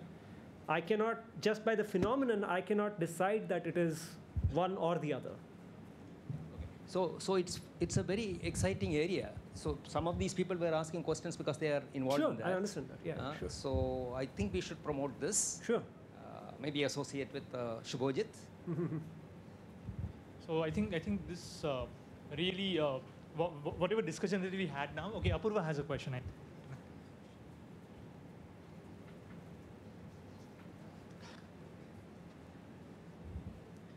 So about using yeast, are you just adding them in water or giving some feed to it also for it to grow? Means baker yeast is just added to water. Yeah, and we then are just adding it to water, just making a paste and then removing the debris, the large clumps by centrifugation, and then adding the single-celled yeast. We count the number of cells and we add it. So we have tried with growing the yeast in fresh media and doing it as well. That is also fine. However, if this works as well as that, then why waste time doing that, right? So we decided to go ahead with the dry yeast as well.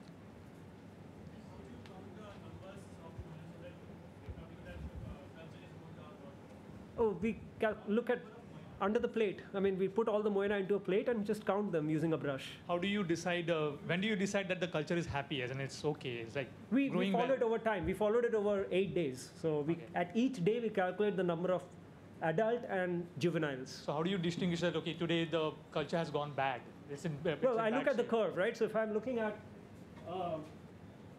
basically over a period of time, okay, say suppose dotted lines is one type of culture and the solid line is the other type of culture. If I reach saturation, both of them will eventually reach the same saturation, right? But if the dotted line reaches slower than the bold line, then I can conclude that the bold line is growing better than the dotted line. Okay.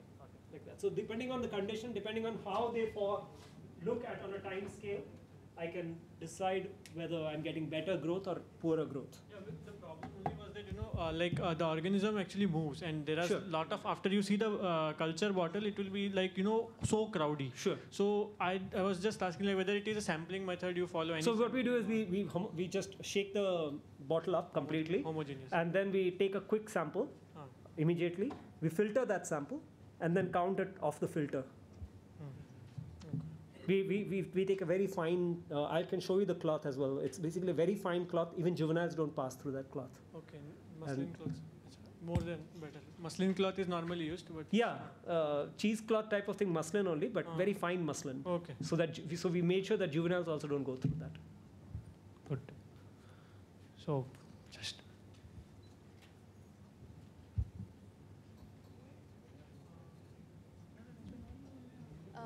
Sir, for studying acetylation, histone acetylation, you're using an HDAC inhibitor, right?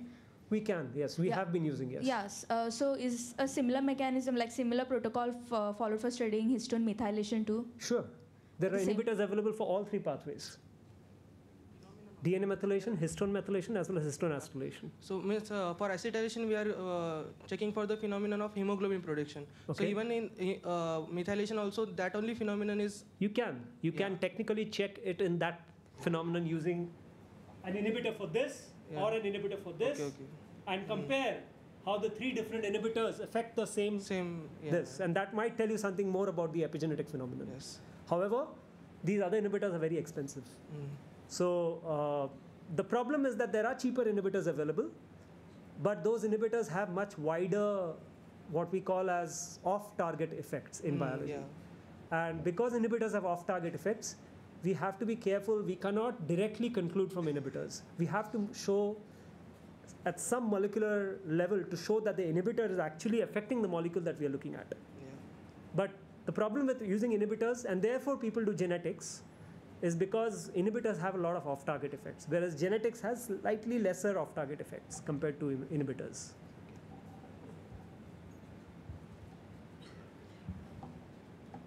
Sir, how do you distinguish between like an effect, the effect of certain molecule is based on acetylation or methylation? Like how would you know if it's acetylation or methylation? So an easy way, as I said, is using inhibitors, but the other way would be to do typical epigenetic assays which are chromatin immunoprecipitation assays. Okay. That's what we do in the lab. Of course, it's difficult to do. It's not easy to do. Even in a laboratory like ours, we have to struggle towards standardizing many of these. But the idea is that eventually you have to, quantitate the science that you're qualitatively assessing, right? So the more quantitative your science gets, like chip assays, which are really quantitative, and then it becomes less and less falsifiable. Your data becomes less and less falsifiable. So you have to go in that direction. Make your data more quantitative in nature. If you're trying to do this by inhibitors, try to do it with statistics. Use larger populations, use multiple experiments, show the reproducibility. So the truth lies in numbers. The assay that you told, could you give a general idea how it's like, what it is and how it's done? Sure. So what we do is, so all of these modifications are on pieces of DNA that are called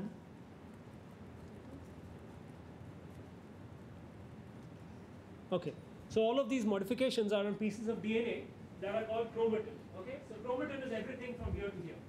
Okay, and these finally sort of make up that typical X-shaped chromosome that you see in your textbooks. Okay, all of these kind of wrap up, and this part can make that X finally. Okay, now if you look at the molecular details, each nucleosome is basically 8 histone molecules, and that is what wraps around a single piece, a single sort of a DNA wraps around that 8 histones together, and this is called the histone octamer, okay, or the nucleosome, once it wraps DNA. So what we do is we perform experiments where we ask the question as to whether a particular mark, histone methylation or histone acetylation or DNA methylation, is there on a particular nucleosome or not. Okay? Why that is important is because this nucleosome, I think the marker, this died, but basically the way a gene is positioned on this nucleosome is what is crucial. Okay? So the gene has a start site, right, which decides from where it will get transcribed and when it will get transcribed. That start site is what is both very important. If I'll have another slide to quickly kind of show you what I mean by that. I don't think I have that. Okay. Essentially, this is a very complicated diagram, but I'll simplify this, just block some of this. Yeah. So this is where the start site of the gene is. Okay. So if the nucleosome, that ball, is bound to this area, then it simply works on the principle of occlusion. Okay, which means that it will block RNA polymerase to come and access this site. It's all about accessibility. All of epigenetics finally boils down to accessibility.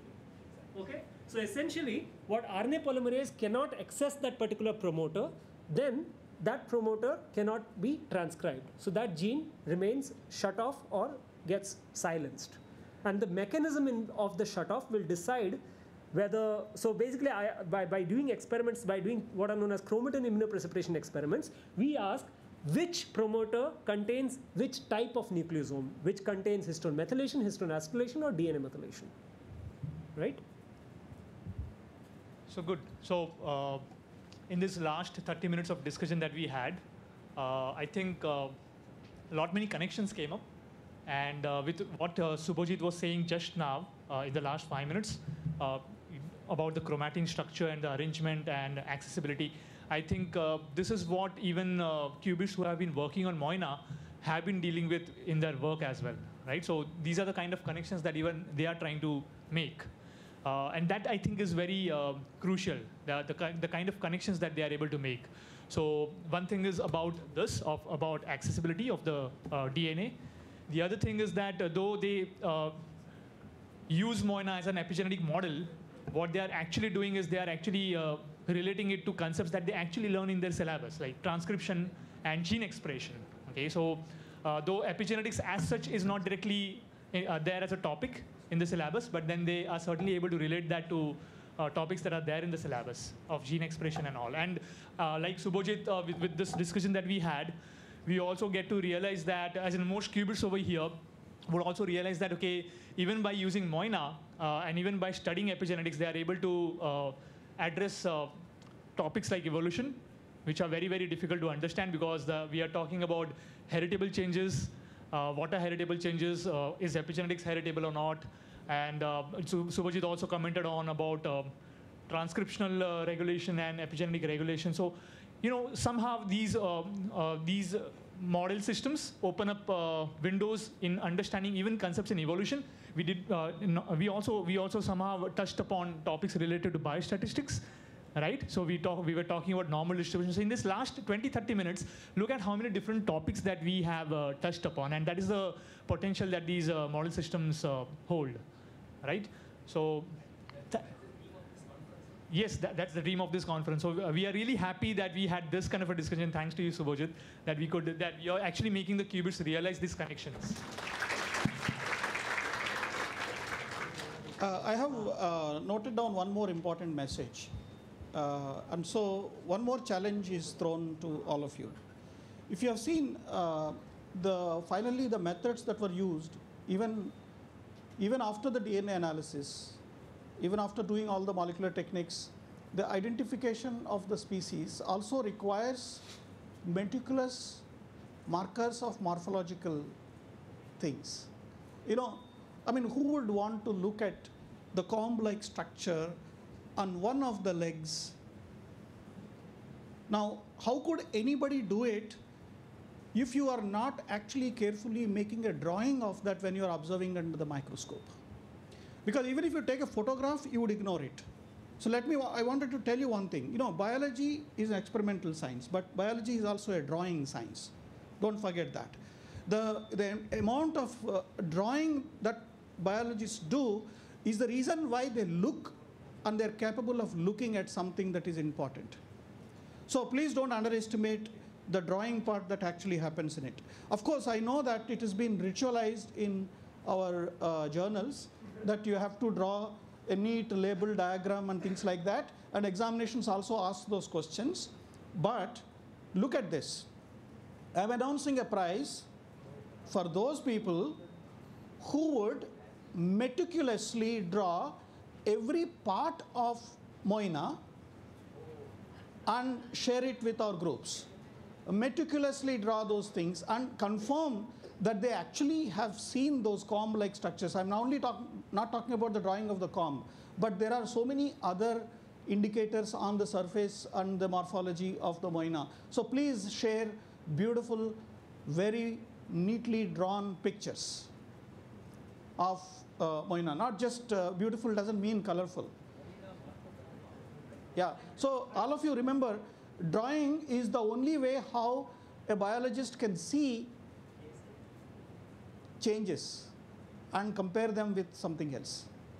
It's an important skill that you have to learn, and I think some of the drawings that you have shown, and also in a 3D, looking at the same organism at different focal distances, and trying to see different aspects of that under the microscope, and each of them will be another drawing. And also even isolating each of the components and making the drawings and things like that. So apart from the video contest that is actually happening, so we should also have a drawing competition as well, so that we should be able to promote among the cubists. So very important. It's also part of the reason why many physics students hate biology, because they're like, we can't draw so much. And it is good that we eliminated them.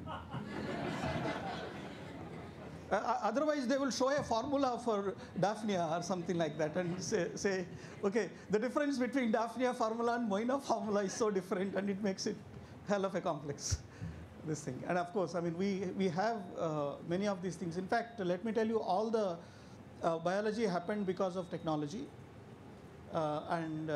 We should not ignore technology and mathematics and other things as well. Okay, so what is next?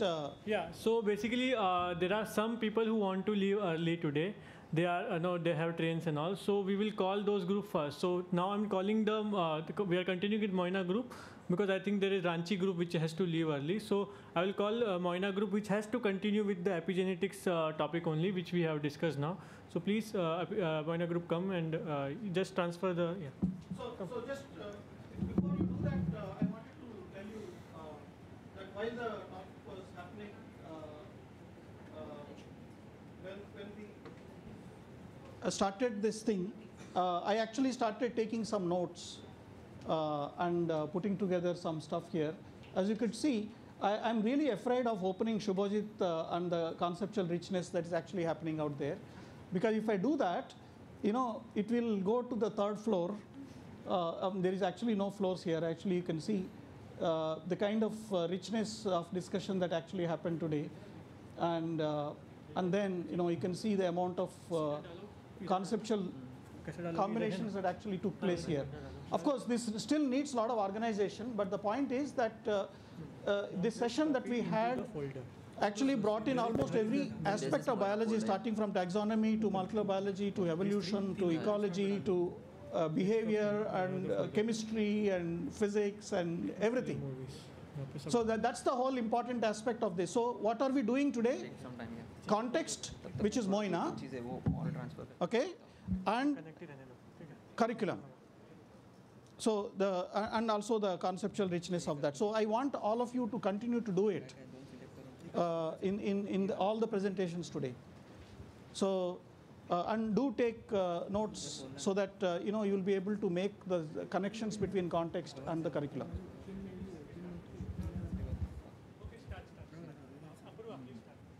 Introduce and start.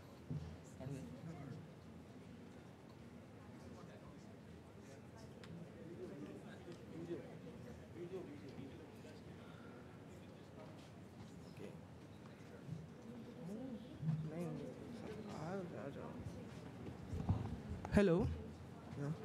Good afternoon, everyone. Myself Apurva Satpute, and I am from CHM College, Ulhasnagar. And we all are from Mumbai and all areas. So there are some people from Ranchi, some are also from Elphinstone College. So I will just introduce them. So I am Apurva. She is Aarti. I'm Aarti. Aarti from CHM, and then Parnika and Nehal from CHM as well. Then from Elphinstone. So we are from Elphinstone. We are TY BSc Biotechnology. I'm Zainab. She's Shraddha. And we have Amay and Mansi. And we have Namrata.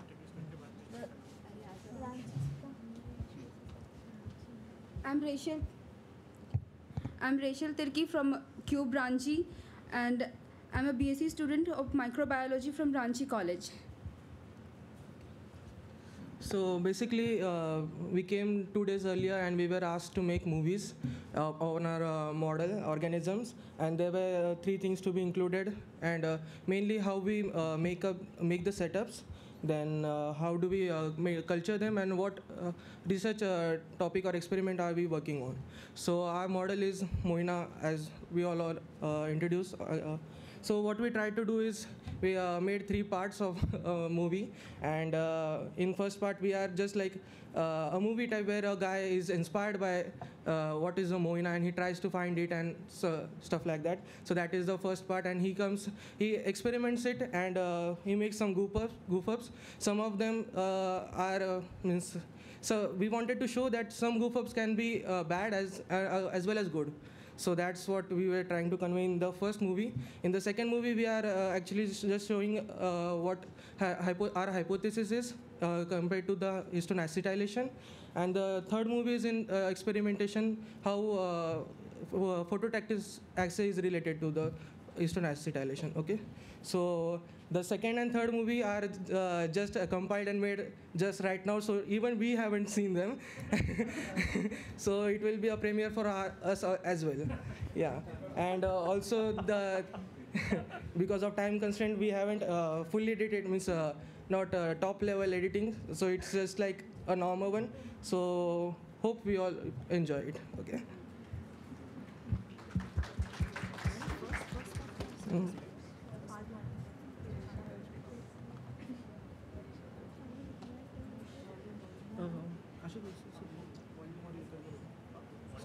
Starting section.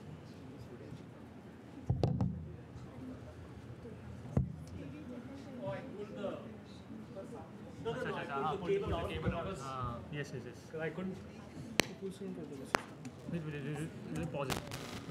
Request me whether it goes. लगा. Yeah, I think that's. Yeah, there are two players. Which one? VLC or the other one? No, just close this one. ये minimize कर दो. अच्छा minimize. इसको play करो इसको. ऐसे आता है. ठीक है. I'll maximize this. हाँ.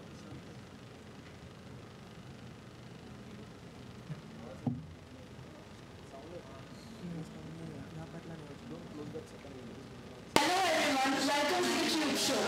आज हम सीखेंगे मोइना-I के बारे में. Moinas are small crustacean found in lake, ponds and puddles.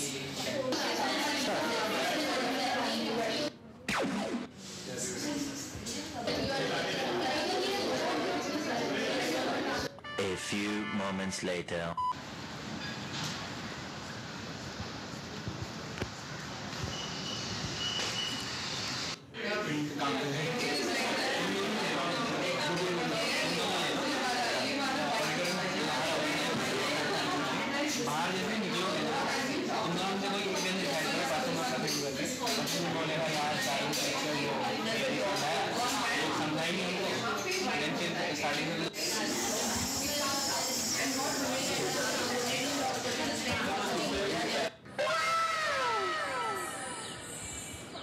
A few moments later.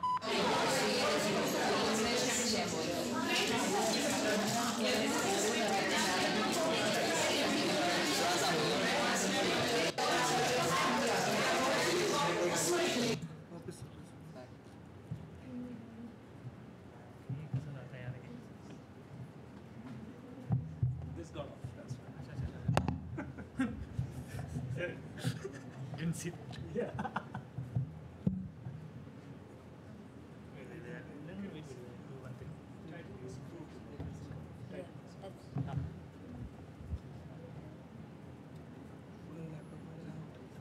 ठीक है यार आगे होगा.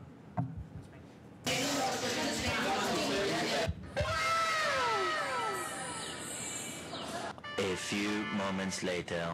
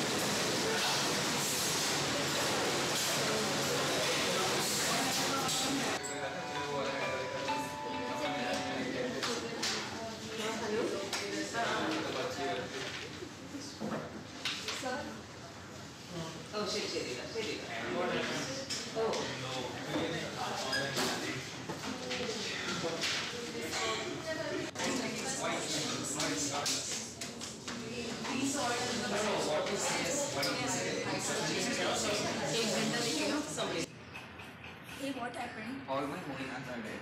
How did you culture them? I used tap water meant to feed the bacteria and moinas. The tap water must be chlorinated. It might have killed your bacteria. Don't you think you should use dechlorinated water? That's a good idea. I'll try that for sure.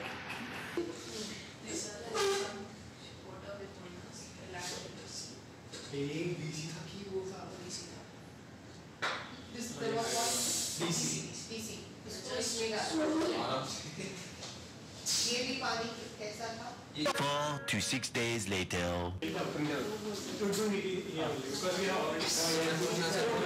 Just look at it.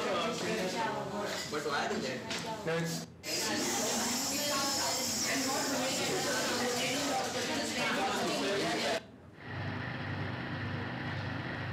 Wow. But what makes this moinas dead?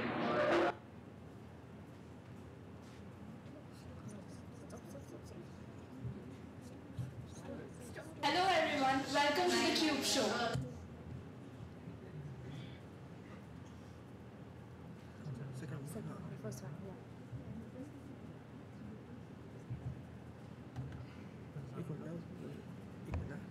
Yeah, so in the first movie, what you could see is like, first goof up he makes is using tap water, okay, and all of them die. Responsible for maintaining the chromatin's shape and structure.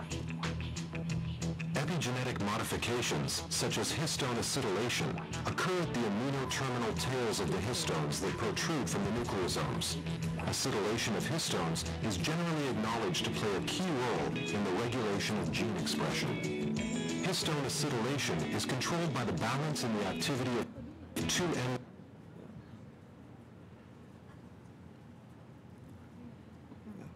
Yeah. So he makes a go. So it's like he's making the setup from the start. Means the experiment from the start. So he's inspired by it. He goes outside, tries to find moinas. He eventually gets them, and then he tries to culture them in tap water, and they die. So then he's corrected by a friend, and they say that no, tap water will contain chlorinated water, so the bacteria will die. So what will the moina feed on? So that's one goof up, which was bad. But the other thing, he adds extra amount of milks, okay, accidentally, and then he finds that they are turning red. So that is also a goof up, but it is a positive one. Means he got something new to learn from it. So we shouldn't hide our goof ups, is what the message in this video was, okay. And also in our cube lab, even the phenomenon of they becoming red was found actually by this method. Student from school accidentally added 2 drops instead of 1, and then that's how we got red moinas, the first red moinas, okay.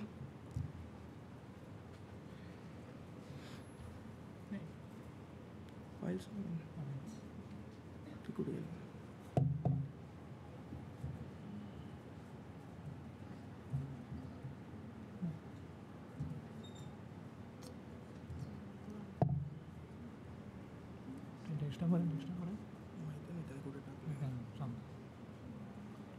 Pen drive लाला ना two week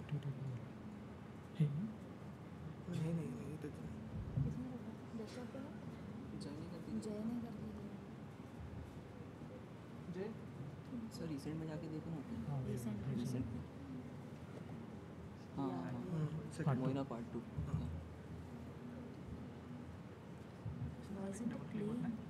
play with VLC play with VLC हाँ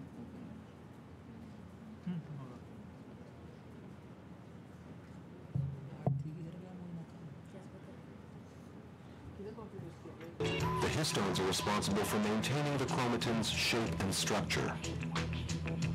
Epigenetic modifications, such as histone acetylation, occur at the amino-terminal... Part 2 Open with VLC का ना VLC वाला बंद कर, उल्टा दूसरा वाला इसमें वीडियो भी नहीं दिख रहा है। हाँ क्या? Play to something else.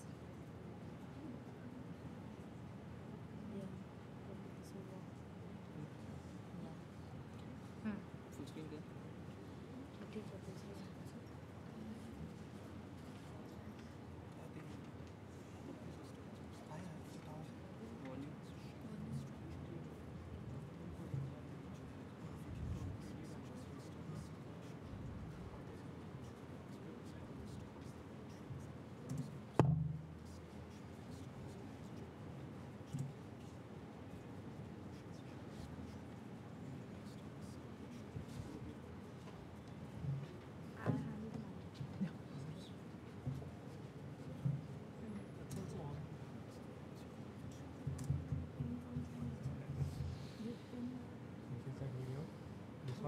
This one.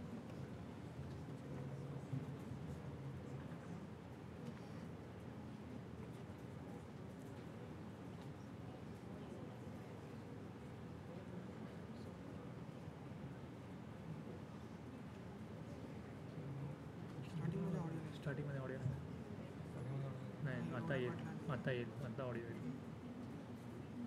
इथे ऑडिओ आहे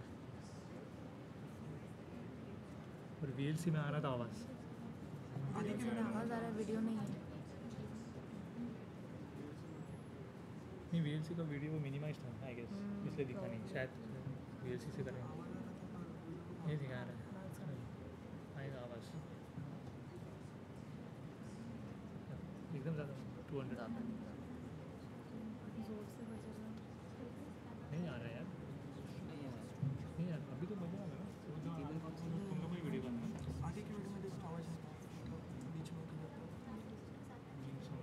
shoot this here.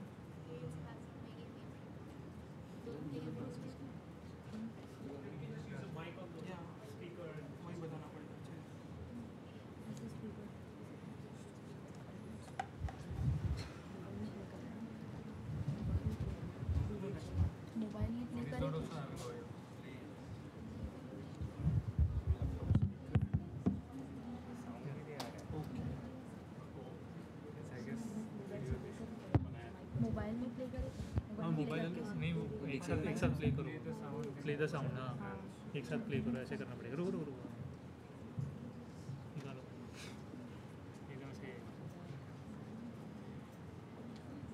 Raw method पर अभी आ रहा था आवाज़ ना ऐसे वैसे ताकता ही It's not working.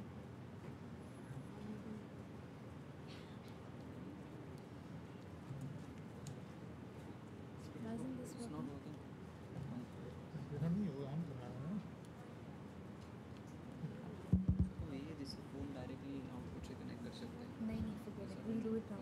अच्छा वेट ऐसे रखो एक मिनट प्ले करो have a speaker, right? Just that's what we are doing it from this because the sound is just not coming for the video.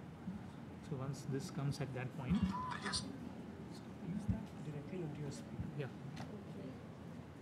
yeah, so this is the same uniform jack, right? No. There was a different jack as well.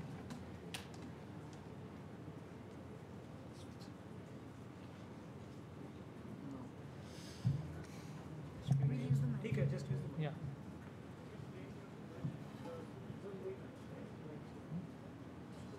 We'll start this from the second second. Yeah. 10 seconds. No, ये पीछे लो थोड़ा सा ठीक है नहीं दोनों एक साथ start करें. From the 6th second.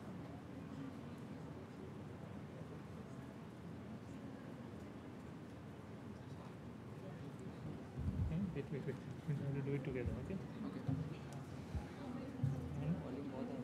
One, two, three.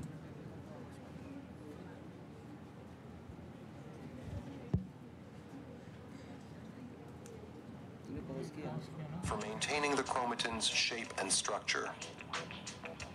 Epigenetic modifications, such as histone acetylation, occur at the amino terminal tails of the histones that protrude from the nucleosomes. Acetylation of histones is generally acknowledged to play a key role in the regulation of gene expression. Histone acetylation is controlled by the balance in the activity of two enzymes, histone acetyltransferase, or HAT, and histone deacetylase, or HDAC. For a gene to be transcribed, it must become physically accessible to transcriptional machinery. Acetylation of histones by HAT causes uncoiling of DNA and an open chromatin structure. This causes genes to become accessible to transcription factors, allowing gene expression to occur and proteins to be made. Conversely, deacetylation of histones by HDAC results in tight coiling of the DNA and a closed chromatin structure. In some cancer cells, there is an overexpression of HDACs, an aberrant recruitment of HDACs, or an underexpression of HATs, resulting in hypoacetylation of histones and therefore a condensed or closed chromatin structure. As you know, our DNA is wrapped around histone proteins. Now, histone proteins are positively charged proteins, and our DNA, which is negatively charged, is wrapped around it. This is our gene of interest, which is the hemoglobin gene. Right now, as you can see, some of the genes are already wrapped around the histone protein. Therefore, RNA polymerase cannot transcribe the rest of the bound proteins. Therefore, the free proteins are transcribed, and you can see the proteins are being produced. While kept in hypoxic conditions, the organism requires more of hemoglobin. Therefore, histone acetyltransferases enzymes come into play, and then they add some negative charges to the histone protein. The negative charges are added. Therefore, the other part of the gene is released, and RNA polymerase transcribes the rest of the genes also, and you can see more molecules of hemoglobin being produced. When this thread, Moina, is kept back into the into the normoxic conditions, histone deacetylases are enzymes which come into play and they remove these added negative charges. Therefore, the gene is bound back to the histone protein, thus making the moina back into colorless.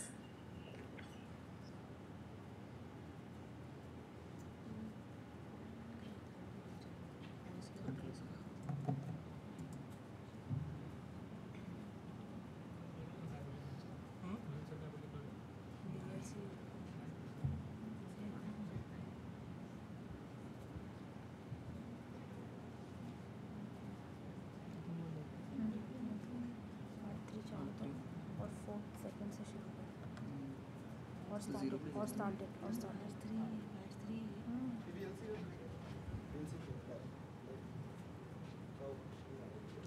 आवाज नहीं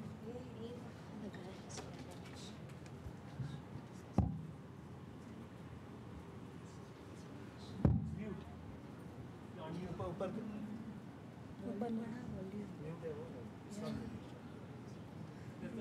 volume button on the keypad. Yeah, it's full. Now we can start. Let's start from the start. From the start. Take from the start. Space.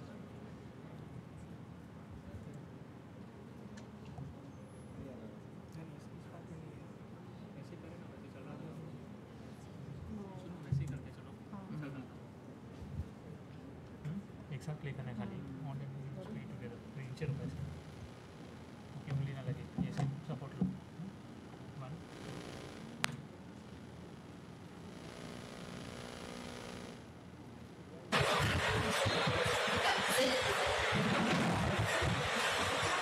So after that, symptoms like fatigue, lack of consciousness, and seizures.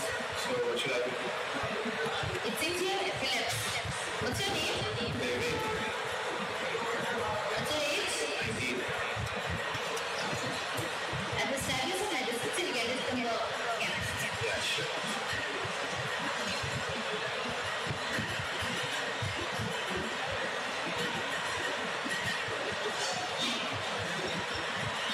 Okay? So here's your prescription. I'm sure you'll feel better after this. Thank you so much, sir. Hi bro, what happened? I think Dr. When I'm suffering from epilepsy. Okay, so she suggests me this valproic acid tablet. Can I see this tablet? Sure.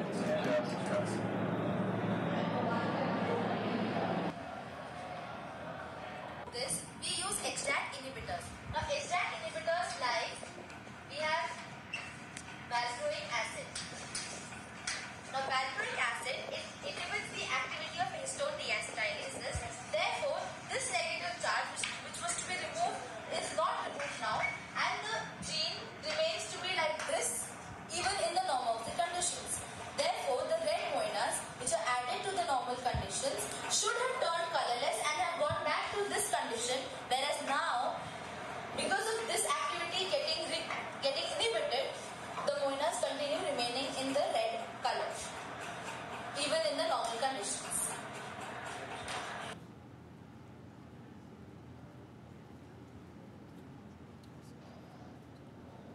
To check the effect of valproic acid on moina, phototactic assay was performed.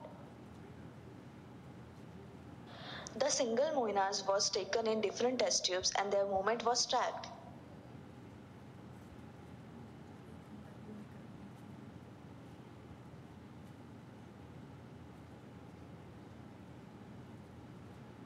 As moinas are generally phototactic, therefore moinas kept in 4 microgram per ml valproic acid were checked for their phototacticity by keeping the movement of moinas without valproic acid as control.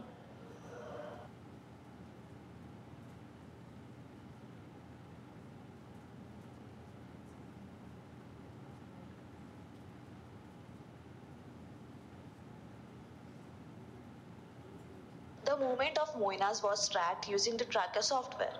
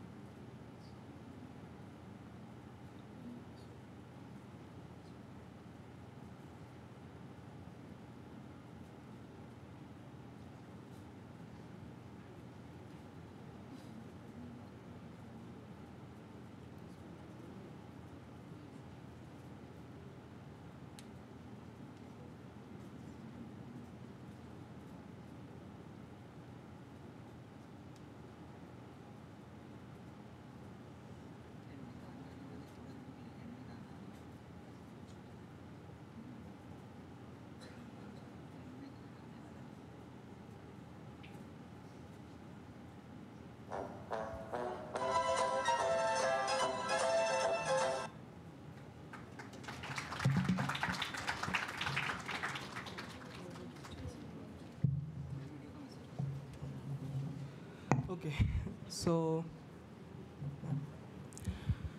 basically, to summarize what our videos want to convey is how we culture means we are using it for making means experimenting and understanding the histone acetylation.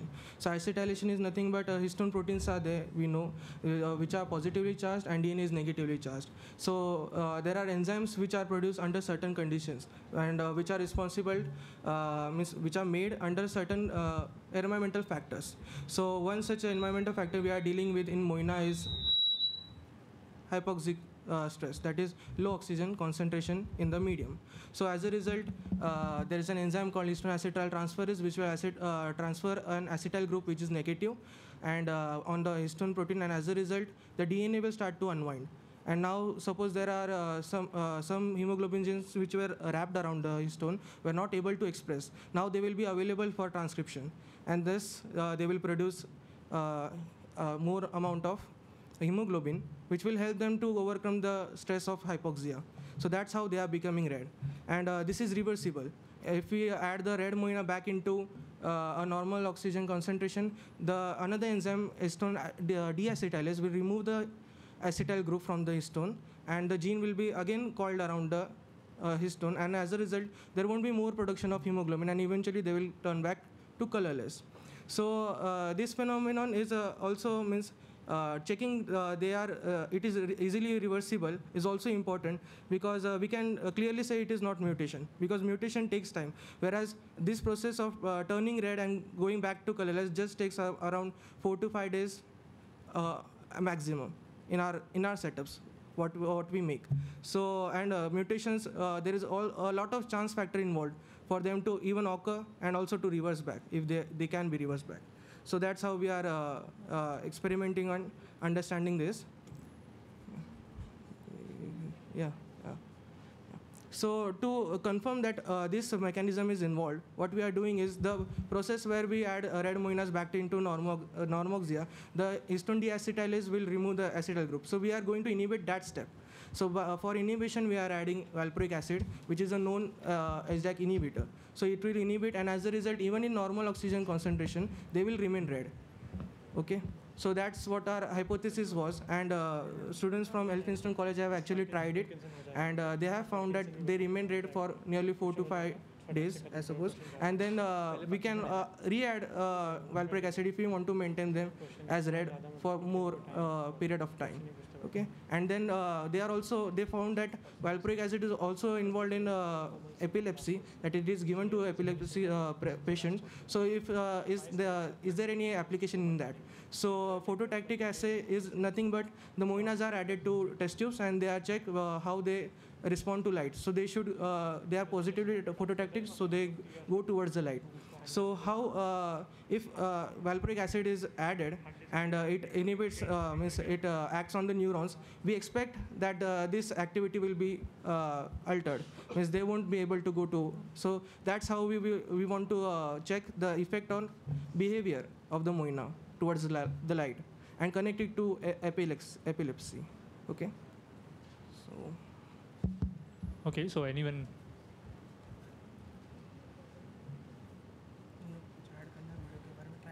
Okay, that means you use the term inhibitor. Is it somewhat related to the gene expression, which the lactose operon? I mean, can you just relate it with my syllabi, because I'm a school teacher, higher secondary, and I would like to relate it with the class 12 chapter, that is gene regulation. Can you just explain the link lactose, lac operon, or somewhat? Anybody of you can explain this? Actually, lac operon, like is it somewhat related to the inhibition and acceleration which happens there? Lactose? No, it is related as in both are like kind of same. One can be used to understand the other. It is related in that mechanism. But what we are hypothesizing is that our expression is because of epigenetics. And in lac operon, what happens is a transcriptional molecule, that is repressor. Lac repressor and allolactose, these are involved. So in ours, the HDAC molecules is also involved, but they are acting on the histone level. this is directly acting on the gene level. The lac operon is acting on the gene level. So it can be like used to understand how the lac operon is there working. any analogy at the school level I can use Moina as my explanation? That's it. Yes or no? Yes, ma'am. Yes, ma'am. Yeah. That's what I was trying to. This can be added to your video. Yeah, you can. That kind of.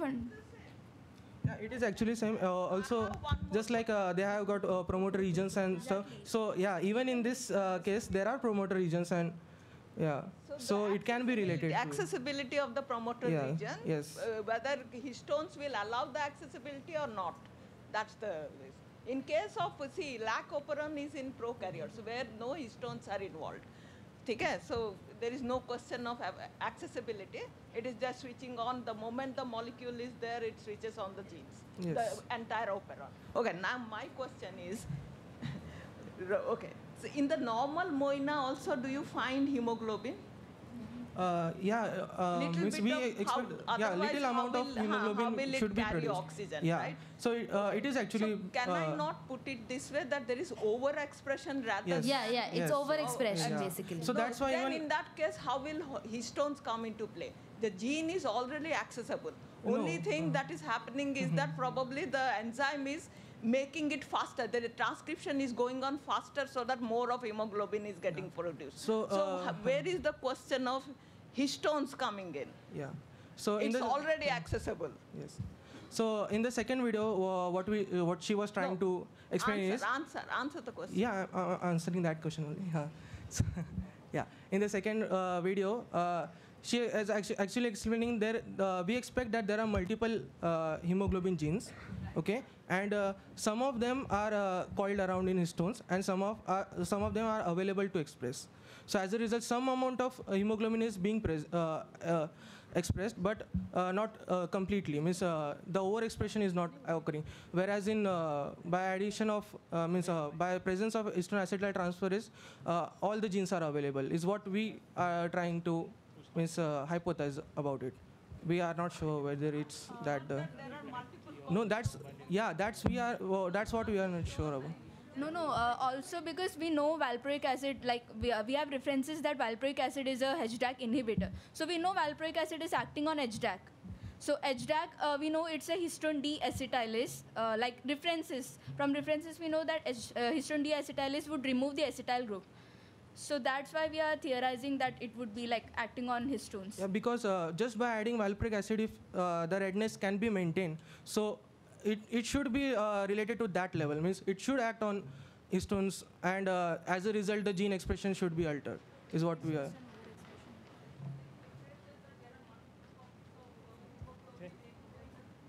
Yes. We can say that. Yes. In Daphnia reference, we have no. Yeah. We have a Daphnia reference regarding that. Yeah.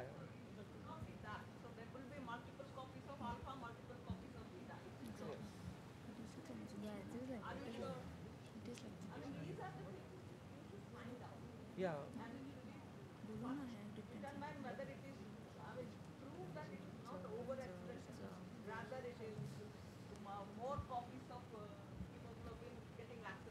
Yes.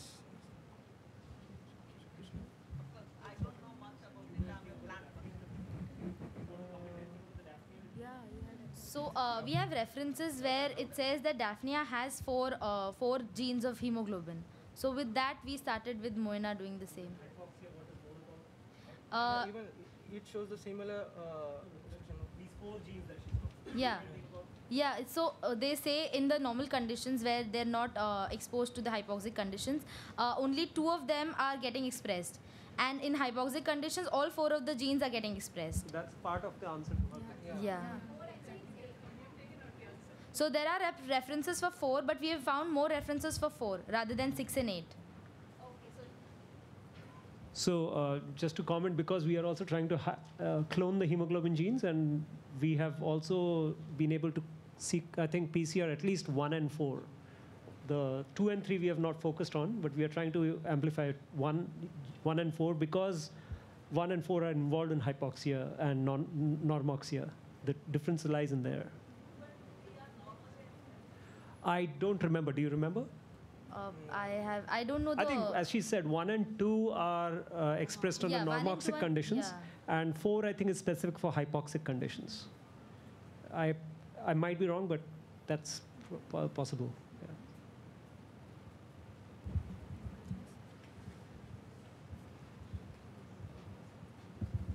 I would like to know about the study that you are doing regarding the Parkinson's disease. So, how did you exactly do it? Actually, we have just theorized it. We haven't started doing it. They have done it in. They have done the phototaxic assay. So what the plan was, we'll study the phototoxicity of Moinas, and there were like 2 links. Either we'll get we'll run the phototactic assay and get a Moina that would have a motor impairment. How would you know that a Moina has a motor impairment? Yeah, so we were thinking about making a setup in which the distance would be marked, and at particular amounts of time, how much distance the Moina has covered would be measured. So, you know the nature of how Moina moves, or even why we did phototoxicity was because we were using valproic acid, and valproic acid we knew was being used as a treatment for epilepsy. So we thought probably valproic acid would have some other effect on the neural system of the organism. So we did phototactic assays based on that.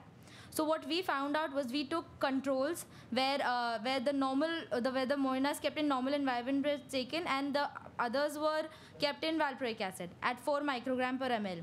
And we tracked their movement, and we compared the graphs of the movements, and we found no distinct effect. We at least that concentration at 4 microgram per ml, there were no distinct differences in their movement. No, that's why I'm asking, do you know the standard or in the common No, actually they have a tracker software which would, you can manually track them at, point them at each points where the direction changes, like vectors, and then the software itself will calculate how much distance is traveled.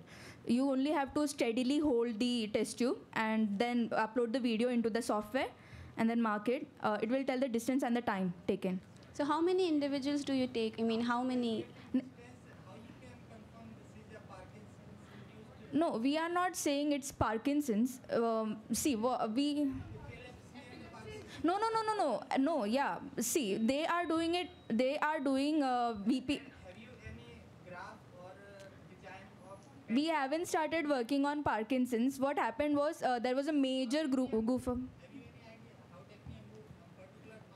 Yeah, it's in jerky motion. The Moina moves in jerky motion. It's not linear. It doesn't move in a steady way. No, we are. I am assuming that it would move away from the light. They have away from the light, or it won't show phototoxicity. What?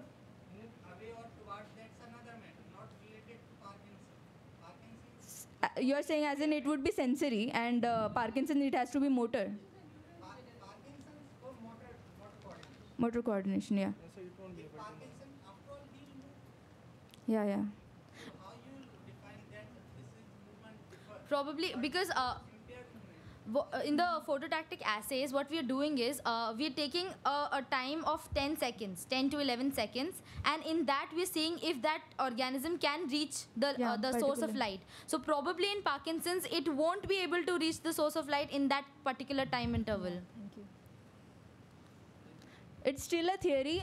We haven't yet started working on it. These are the theories which we can say, but this phototactic assay which we did was not based on Parkinson's. It was just to check the behavioral changes. Because they have been working using VPA for this.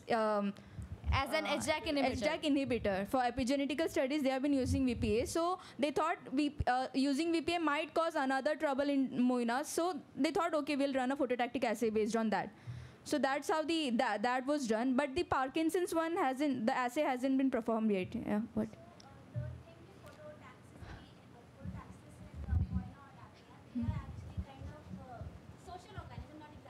but they are aggregated. So whenever there are some individuals moving in a particular direction, the other individual will move accordingly. Yeah. So that's why you see the phototaxis. But when you take a single individual, We take a single individual. they did In take the a, video, yeah, which that's if you what see- I'm trying to say. Yeah. When you take a single individual, there is not another visual signal for a individual Moina to follow or to move away or towards the light. So that's what I'm saying, that probably the movement of a single individual in such a lighted path, because you somehow lighted from above, but there is light all around too.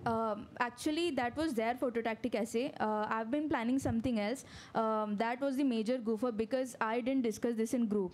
So I was planning on my own. I've been like brainstorming. I made a setup using like connected two test tubes, and the middle point I made a hole so that I can add the Moinas from the middle portion, and the distance was marked from that middle portion towards like right and left. And one arm would be covered with a black paper, and the another arm, light would be supplied at the end of the other arm perpendicularly. So I thought of something like that, but I didn't discuss like in the group, so I didn't know they were performing a phototactic assay. If you cover it with a black cover, how Yeah. will you track the movement?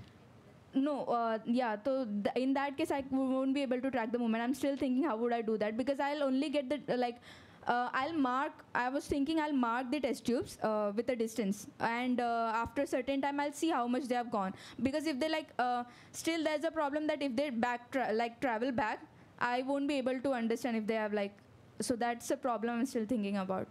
So in we the have to discuss phototaxis that. assay, which you see right here in this, so it's a one with light and one without light. So in the one without light, the Moina is remaining at the bottom of the test tube. It's not going anywhere. And in the one in which the light is being provided, it's actually traveling towards the source of light. So that shows probably it's phototactic. In case you nature, guys have any behavior. comments on how to make the phototactic assay, please do comment. I'm still stuck. I have a question regarding the. So I think it's positively phototactic as well from your assay, and quantitative assay shows that as well. And I think that itself sort of explains that if a single Moina can do it, do we know then in a group they are all doing the same thing, or then are you invoking that they are following a leader? Exactly. We don't know that, right? There's no way to invoke that the Moina are following a leader. Right? So it's possible that all of them are doing the same thing because a single Moina is doing it. So that's again Occam's razor. Apply Occam's razor to your experiments. All right. Your valproic acid experiment, how did you decide 4 micromolar? It was just experimental. We just started off. We took a 200 mg tablet and we just diluted it. We reached till 4, so we used the 4 microgram. So right now, we're just trying to make different concentrations and use it. So it's still on process. So maybe a good way to start with this experiment is also to look at literature. What have people used for valproic acid concentrations? Yeah, right? sure, we'll do. Because are you in the concentration range that is effective or not? What is the point of doing an experiment where you may not expect something to happen, right? Yeah, sure. Because every inhibitor will work on a particular concentration range. Yeah, it's not so, true that you just add an inhibitor and it will. Yeah, so we have data with 4 microgram per ml remaining red, but then we tried it with 8 and 12 also. We found that in one setup, it didn't remain red. It So went back when you to say it colorless. remains red, that's the other part. I'm not clear about the experimental details. Yeah. Did you say it remains red in spite of you not providing any more milk, or what is the experimental setup? It's the same setup which we are using for the normal conditions. So we are adding 2 drops to the normal condition one, and the hypoxic one we are adding 6 drops. So it's remaining red even when we are providing it with only 2 drops of milk. So that's in the normal condition. Normal oxygen concentration. All right. Yeah.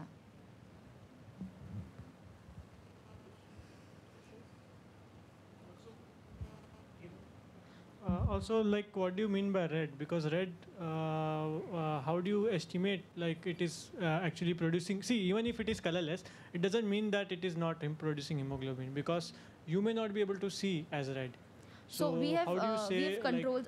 What we do is we have one for the normal one for the hypoxic one, and the other one is for the test one in which we are adding valproic acid. And then we are comparing all the 3 colors.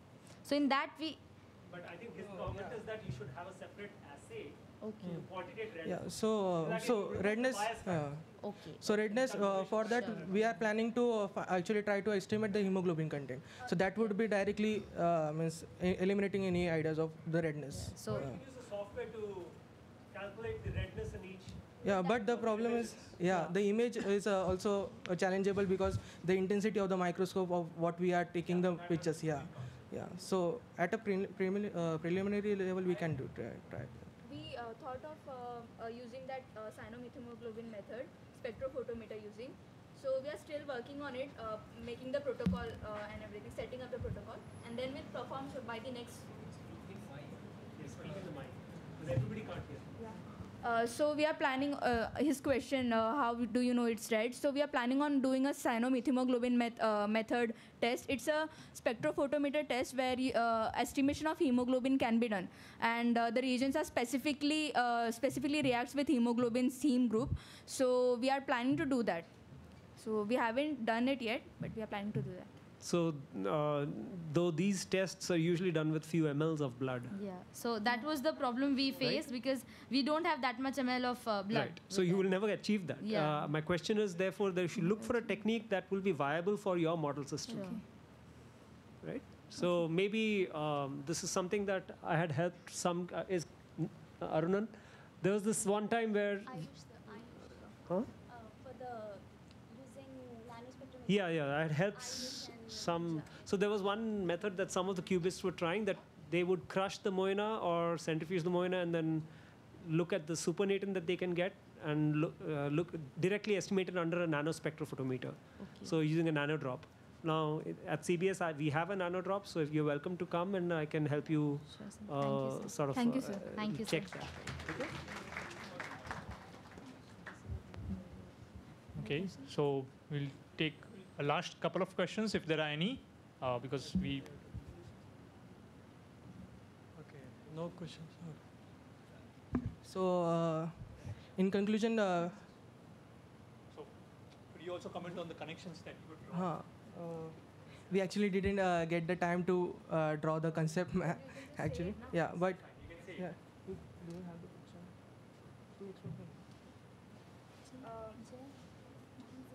So we.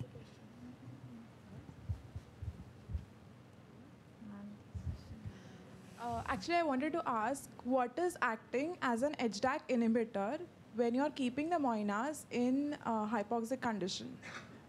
Naturally, HDAC. As the? In the hypoxic condition. So you added valproic acid and you kept the Moinas in normal condition. Yeah. Your Moinas turned red, or it remained in the red condition. Remained in the red. Okay, now you are putting the other Moinas in hypoxic condition. It's turning red. You are not adding valproic acid here. There has to be some molecule which is acting as so we have histone acetyl transferases which are already present. So they help it turning red. So there is no the histone deacetylase is not at all working over there. See, there is no HDAC inhibitor there. In normoxia condition, there's completely another enzyme called as histone acetyl transferase. Yeah. Normoxia condition, this molecule is there. Like in normal hypoxia condition, this molecule is there, histone acetyl transferase. So what it does is transfers acetyl group, and the gene becomes available for transcription. While what we are doing is we are providing artificial setup. We are providing HDAC inhibitor and keeping the gene, like we are assuming it keeps the gene open. It doesn't it's not like hypoxia. Have you understood? No. In the normal conditions, then the colorless moinas are kept into the hypoxic condition. So histone acetyl transferases come and they come into play, and because of that the gene becomes accessible. When these are kept back into the normal conditions, the red ones, histone deacetylases come into play, and then they remove the acetyl group. Thereby the gene is again inaccessible to the RNA polymerase. Now what we are doing is, in the normal conditions, when these red moinas are put, they have to turn back to colorless. But now we are adding the inhibitor for histone deacetylase. So because of that, histone deacetylase is not working, and the organism is still remaining red. See, I have a problem here. I have this problem from a very long time now. Okay. You guys forget that it's an hypothesis. You cannot explain it in such a manner that it's there. You cannot tell it. Yeah. That's the problem with the thing that you always end up around HAT, HADESC. Keep reading about it. You don't know. Even sir mentioned that the acetylation, histone acetylation and transcription are very you cannot distinguish on the basis of qualitative analysis that you're doing. Keep reminding yourself that it's an hypothesis. Whenever you keep saying that it's hypothesis, you do not know anything except that probably there is an inhibitor that helps us to retain its color. You don't know whether actually HDAC is involved at all or not. Okay. You're saying that in other experiment too, you are saying that valproic acid, it creates epilepsy. I mean, it's some pathway. Valproic acid is being used as a treatment for epilepsy. Yeah, that's what I'm telling. So that means it has some regions in the genome that it's going and probably interacting with. You don't know what is the reason that it's retaining the color. So whenever you explain something, start with it's an hypothesis. It's an hypothesis, yeah. Thank you. You can also look for, like whether, so how do you find out? Question is also, no, you don't know, but how do you find out is HDAC? For example, how do you check whether it actually is HDAC present or not? Those are also questions which should do. Okay, hello. So I'm skeptical about this whole essay in a manner that you are subjecting Moinas to, they are already in a solution. You're adding something from outside which are like molecules, and you're expecting them to reach inside the cell of the Moina, then reach inside the nucleus, then go on to those gene loci and act there as epigenetic markers. So how sure you are that if it's an organism, it's not a cell culture where we expect that, so cells can take things from outside because they're individual cells. We do it in cells. Otherwise, in organisms, we have to make transgenics, or we have to mutate or overexpress genes to do the same kind of thing, which you are saying that if you add, suppose something which deacetylates the genome.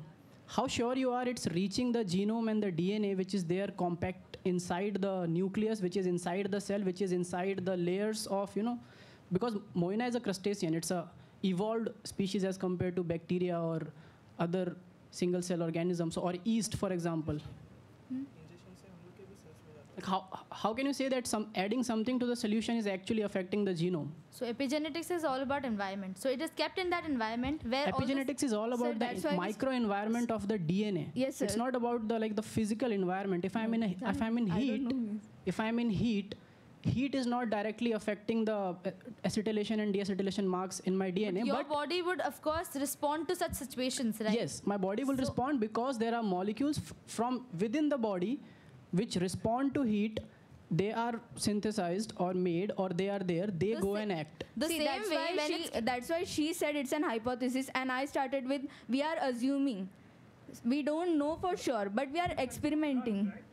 You consume drugs, you pop a pill that does go into your cells, right? Yeah. Yeah, that's also. You have drugs and it works on your body. Well, if all the factors are intrinsic, you said everything is from inside, then what are skin receptors doing? And skin is said to be, it is hypothesized, according to Kajal, the second brain. Like it is, each and every cell is responding. Then what is the role of skin receptors? What is the role of extrinsic and intrinsic protein in the cell membrane? Everything is internal, then what is the phenotypic effect of the environment on our behavior? External factors का environment का role क्यों है फिर? What is the role? Please explain. So exactly. So I am with you only. So I'm saying that if something is on contact of the skin, the outer multiple layers of skin is dead. It's not like anything which is in direct contact with skin is changing the genome of the skin itself. No. It's actually, so there are axonal endings which actually respond to the, because it penetrates. It penetrates. That is what I'm asking. If I'm in a glass shield, UV light cannot do anything to me, right? But my question is how sure they are that if they are putting something in a solution, Moina is a living organism. It's not like anything can just penetrate inside the cell without, cell regulating it. So how sure is it? Because it goes inside the body. It's metabolized. So how sure they are that it is going inside? Is your question how sure we are that it is going, it is the one, HDAC inhibitor is the one which is making it red? Yes, is your question actually, like that? yes. So if the HDAC is synthesized from within the cell, I know that it's already inside the cell. See, that's why we have controls. We are running replicates. And we know when we are providing HDAC inhibitor, it is remaining red. While the other one, which is not provided with HDAC inhibitor and is in the normal oxygen concentration, it is turning from red to colorless. While the ones which we supply with an HDAC inhibitor is not turning colorless, while it should. So that's So why we have controls for the same. We have replicates as well as controls for the experiment. It's the only variable, right? One variable experiment. Yes. That's it. So that also lets us understand that they are also giving a thought to the experimental design, right? So that is so crucial. These things normally do not happen in our regular practicals, but then this is something that is really happening in these kind of activities, right? Yeah. Yeah. So Apurva, could you just within 2 minutes comment on the connections that could be made and. So basically, our like there's a lot of topics involved in our syllabus. So in this we can by cultivating Moina, we are saying it turns red and everything. Oxygen, we are saying it the oxygen concentration decreases, increases, and everything. So this can be we have a experiment in our syllabus called as Winkler's method, BOD and COD. So this can be used for actually proving that and Jay has done that. So it can be used to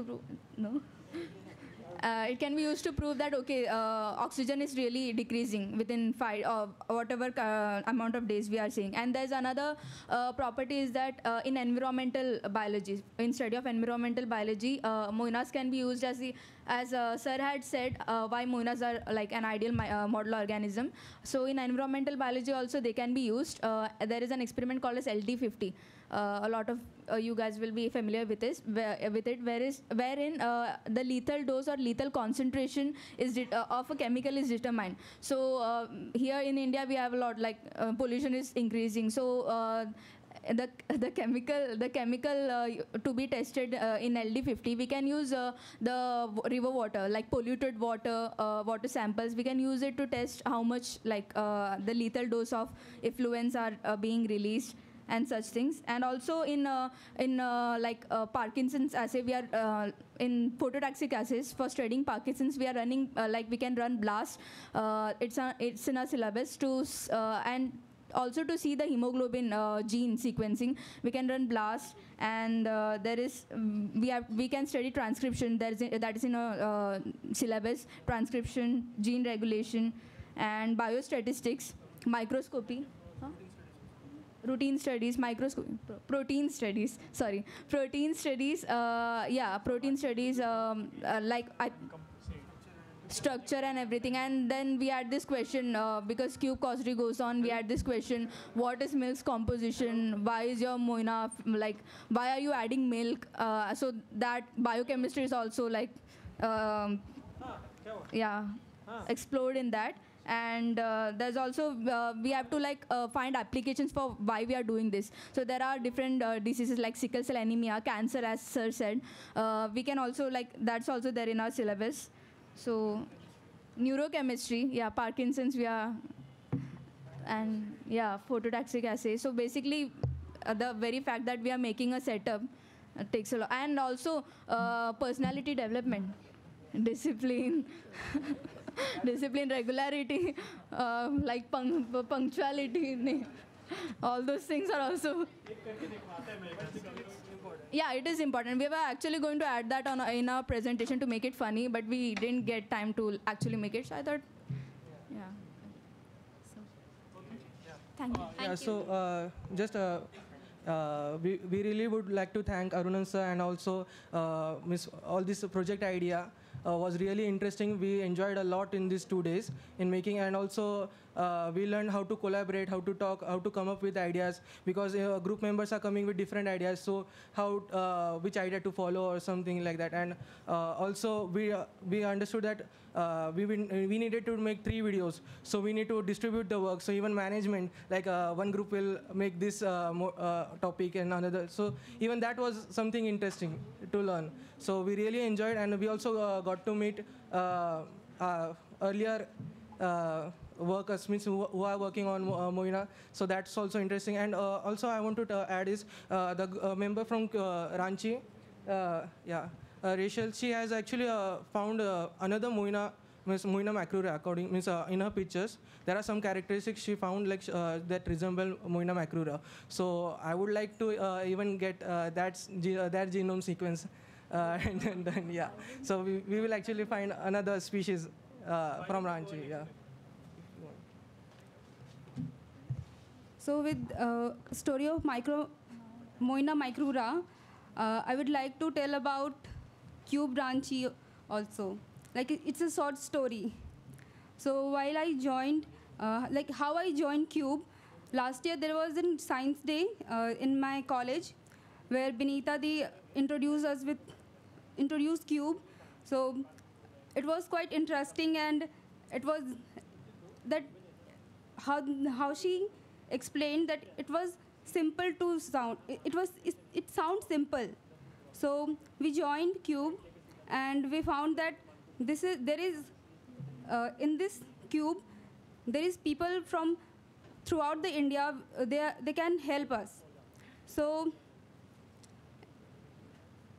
in earlier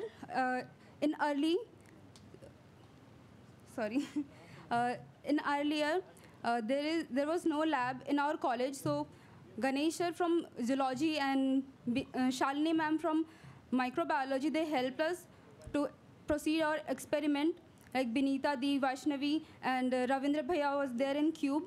So when I joined, there was lab which is in our college. So there is also a kitchen lab of Binita, and she maintained all organisms.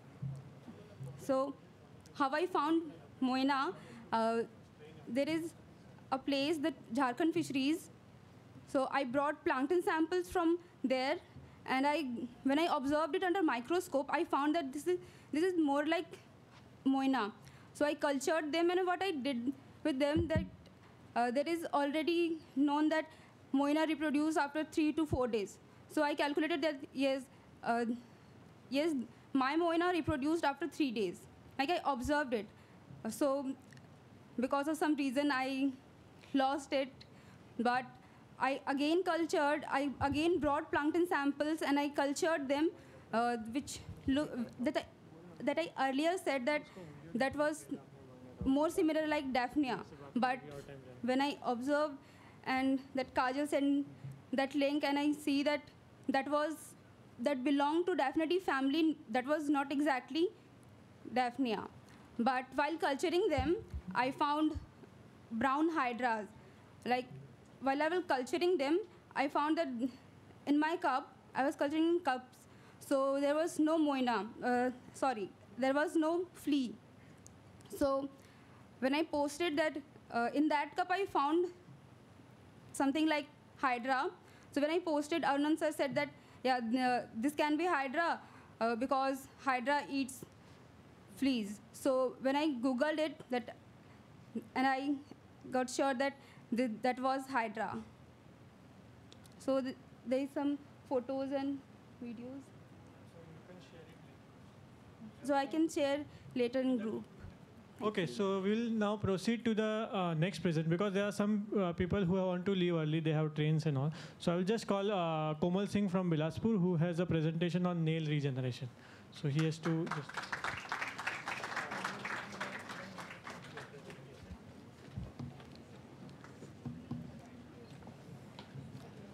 Good afternoon, Arunan sir and Nagarjun sir. I'm thankful to inviting me in this conference of Cube Workshop.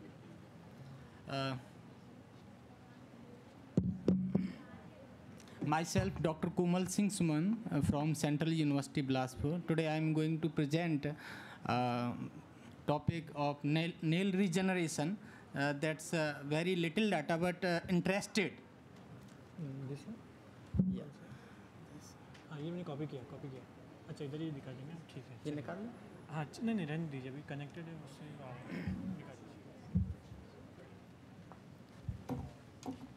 दीजिए ये एक minute इससे किस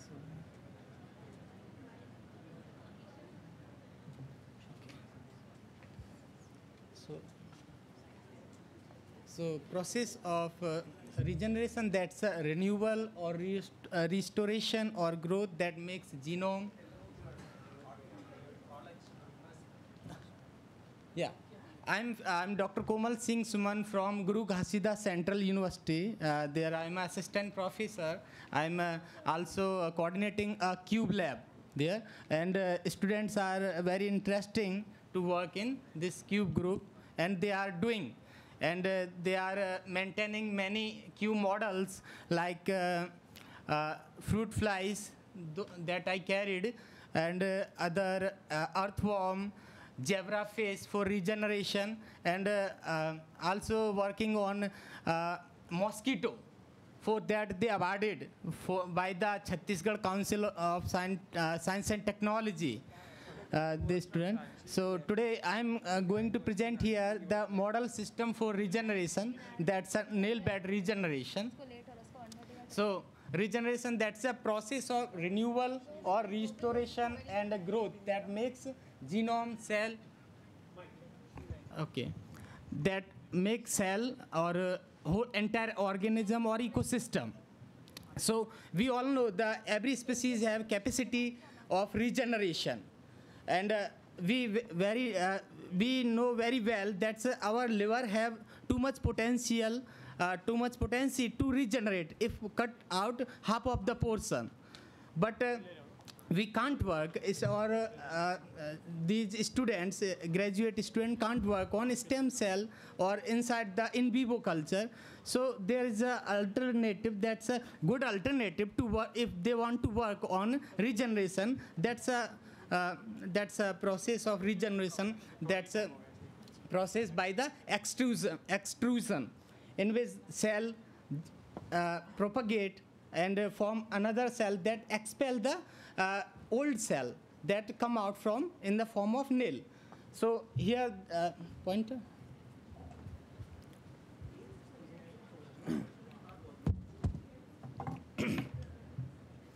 The white half moon shape, that's a lunula. That measurement is necessary for growth of nail.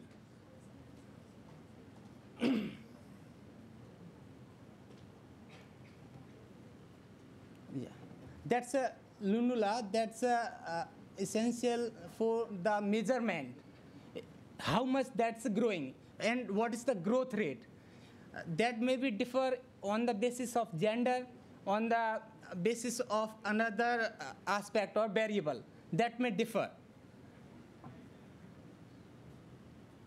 So our observations is we observed the nail regeneration after election, after Vidhan Sabha election. So there is a marker on nail.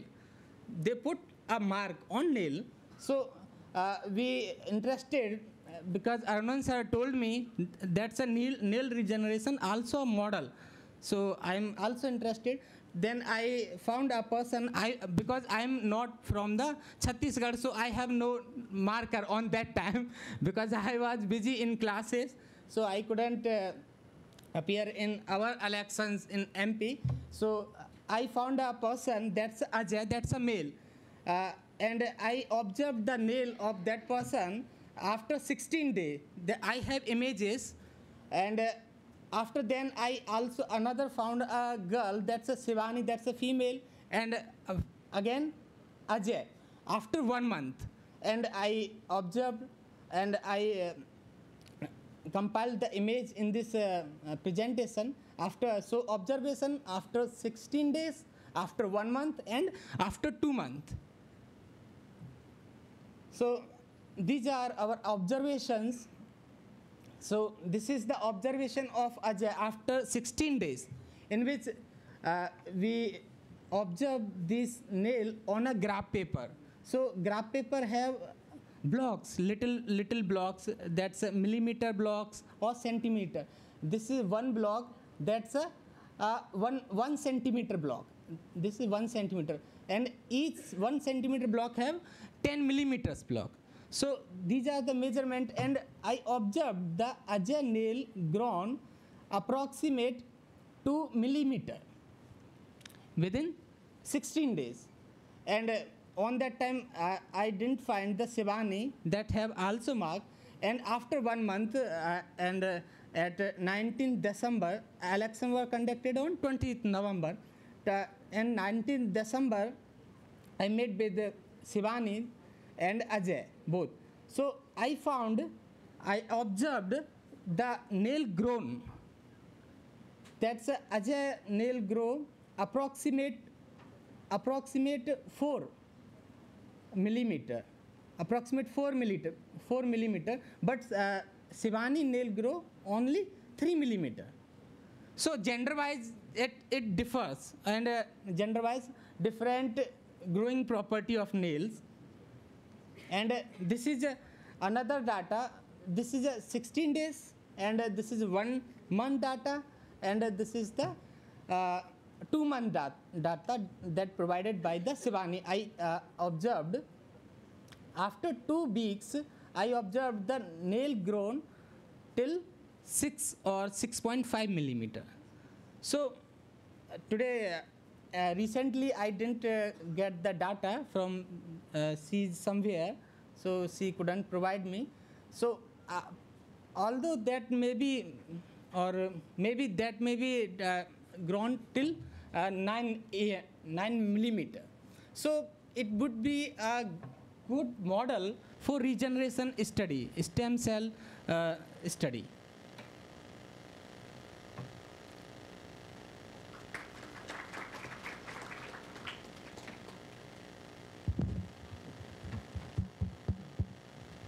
So, yes, any question? Any questions?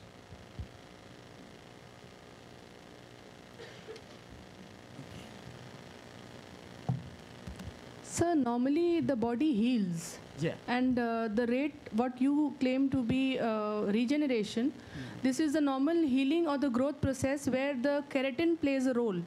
And the entire body is the dust which is given out. I'm just sharing my part of information. That is the process of keratosis, the keratin protein which adds to the nails. आप जिसको regeneration कह रहे हैं, क्या वो normal growth नहीं है, which takes place in our body? That means, have you amputated that nail? Was it cut off?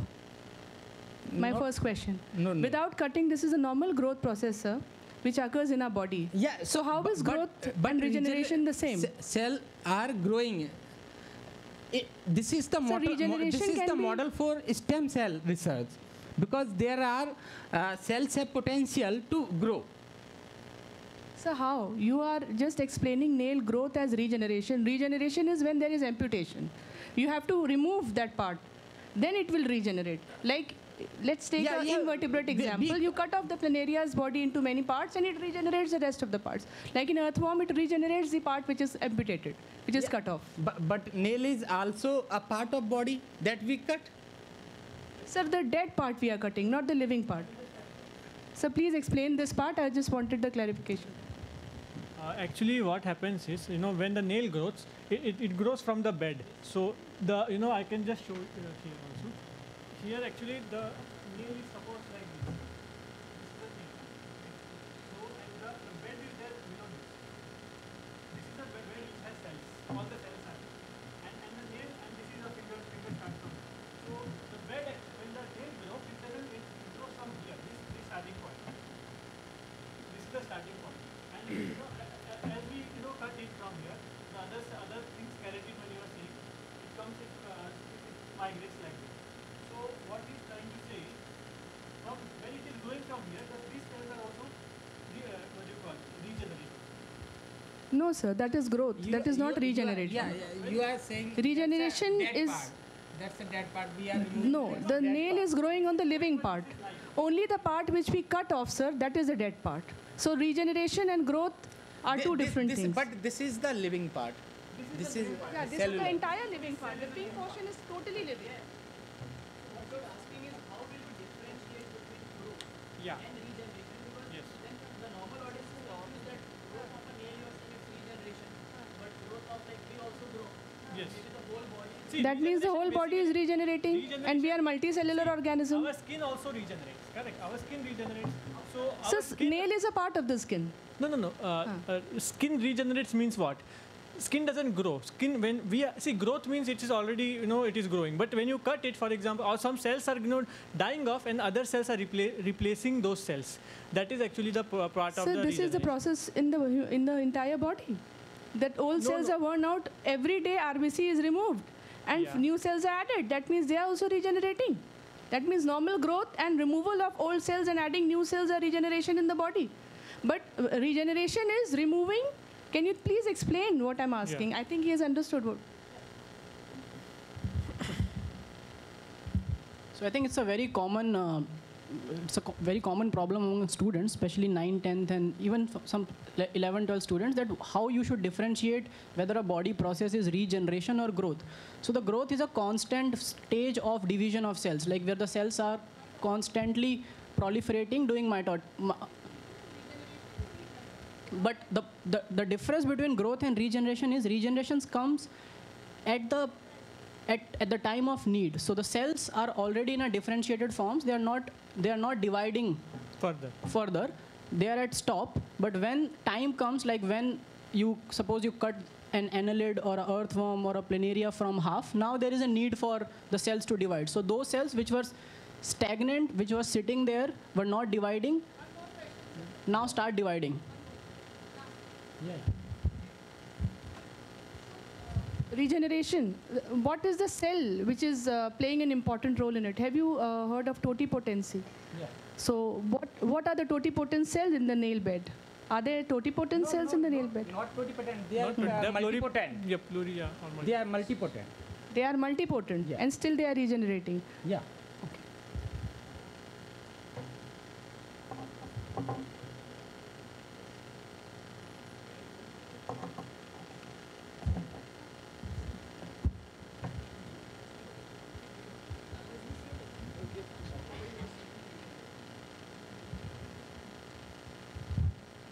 I just quickly did a search.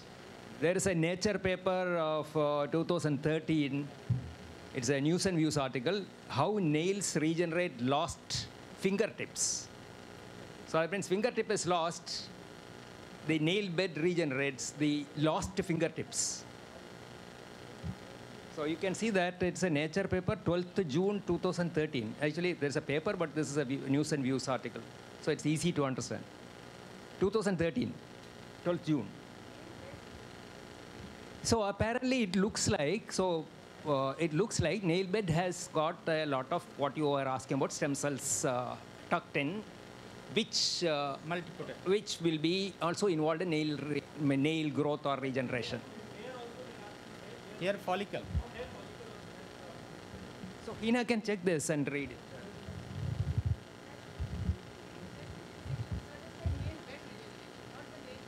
Yeah, nail bed.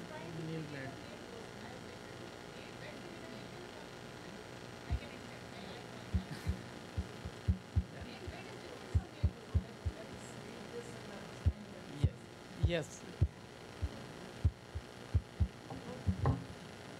So, pen drive दिया मैंने आपको, Okay, next we will call another group which is Snail group.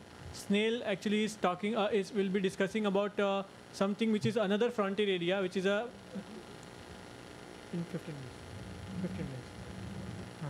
minutes. So Snail group will be discussing about learning and memory, which is a behavioral plasticity studies. So please come.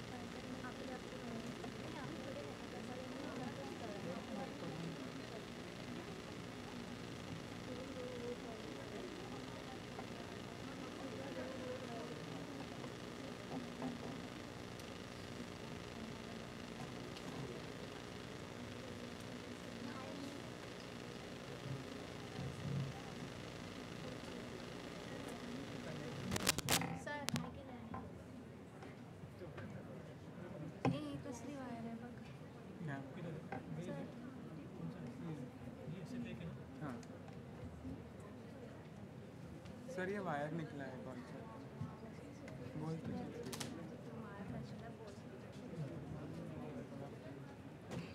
हाँ sir ये wire हाँ है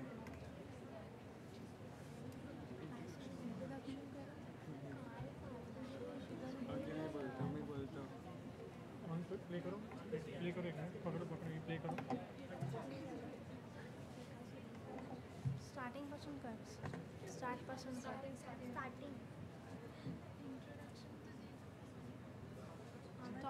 Stop कर.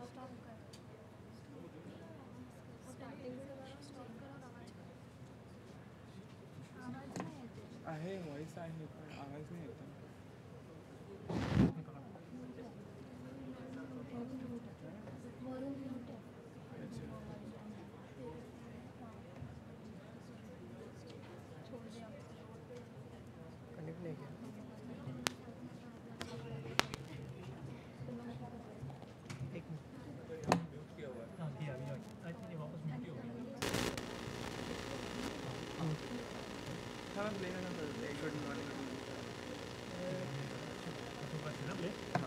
मला आवाज येतो का बघते बघू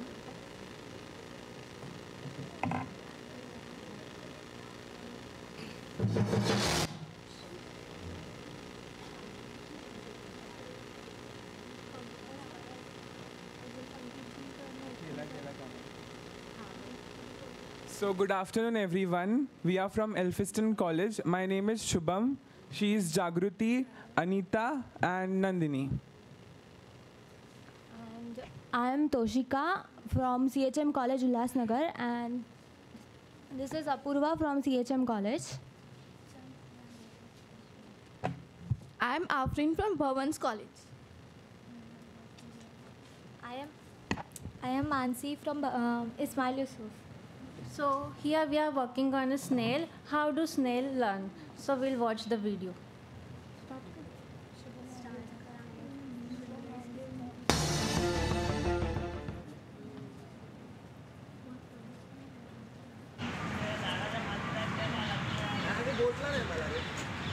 Nandini, come here. I got to win.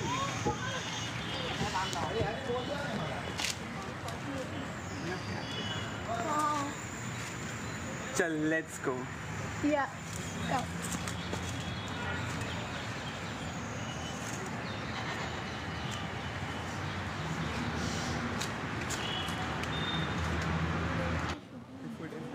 How to maintain a basket culture?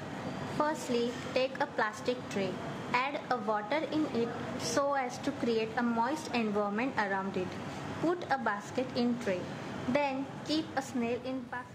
What are these humans doing with us? Why I'm here?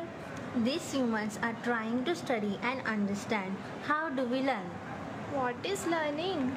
Learning is an result of an event or stimulus which brings a change in behavior in us, which may be temporary or permanent. Oh, what they did with you?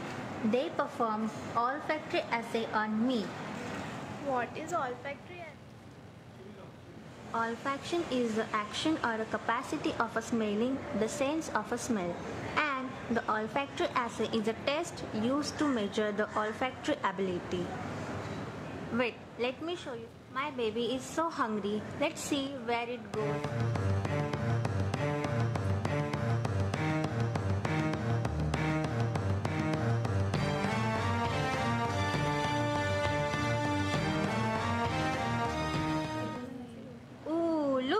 It went towards the coriander because it was hungry and it smells the coriander. Oh, okay. Dammy, what is this to Andy? We have two pairs of tentacles. The big one is called as superior tentacles and the smaller are called as the inferior tentacles.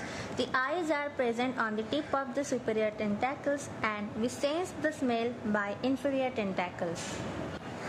Oh, I see.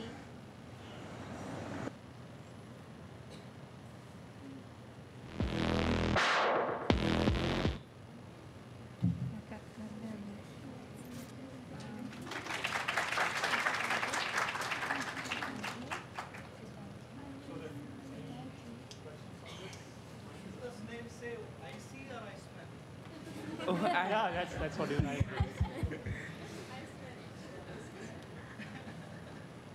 So you want to say something on the video? Any questions? Any questions? So,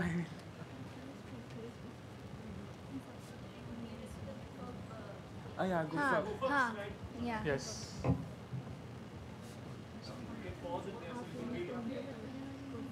Just a minute, just a minute. But the snail went away from the coriander. Yeah, but it went towards the coriander side, right? Yeah, then it smelt and it ran away. No, actually at the time we don't have a exact video, but when we did that assay, we had a exact video that snail is going towards coriander and he ate that. Oh, okay. Okay, so now we don't have that So video. this is a goof up. Yeah. This is made up.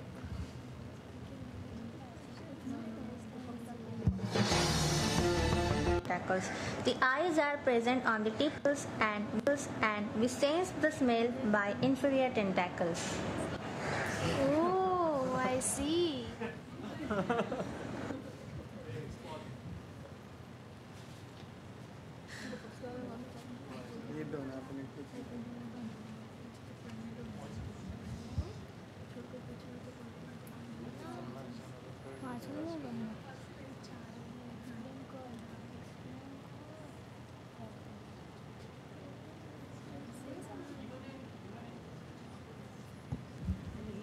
So what concentration of garlic is poisonous, or it's like? She will explain everything because the goof up was happened with her.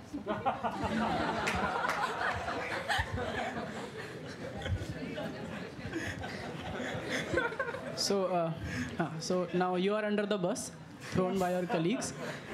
Yeah. So the question is same. So how did you figured out that garlic is poisonous? Like, did you sacrifice your snails for that, or? Actually, we don't know that it was poisonous.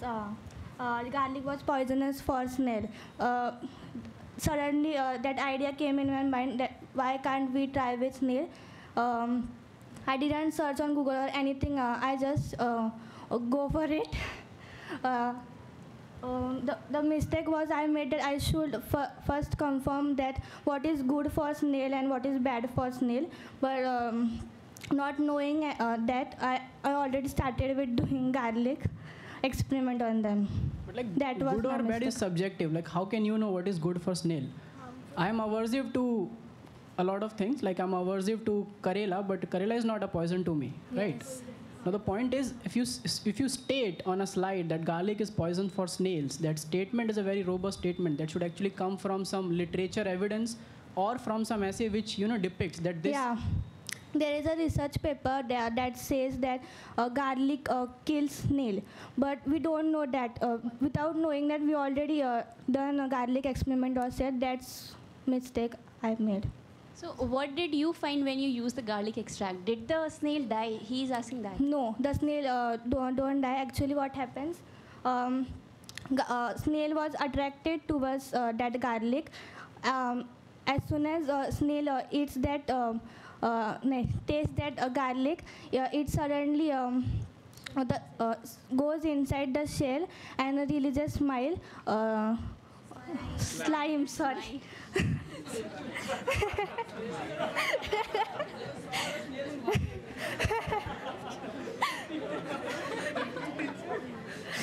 That's a mucus. But after we done a certain experiment repeatedly, we found that it was attracted towards garlic, and it attracted towards garlic, and sometimes it tastes the garlic also. So isn't it counterintuitive for a snail, because it knows that garlic is not good for me and still getting attracted towards it? Yes, we are trying to go further with that. It is really good that we use garlic. Yeah.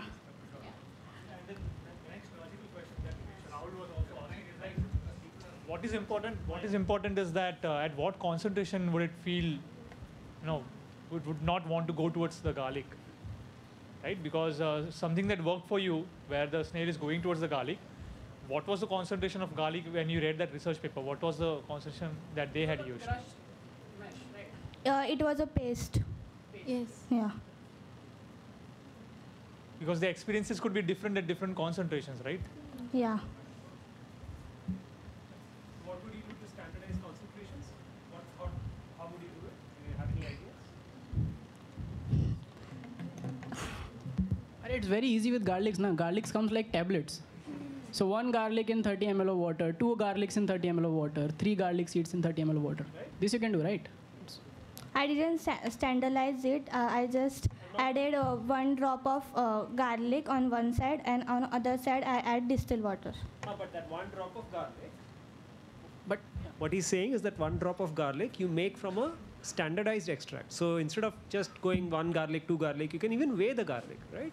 So that we know that 1 gram of garlic in 1 ml of water, or 2 grams of garlic in 2 ml of water, like that. You know. And then you take a drop from there.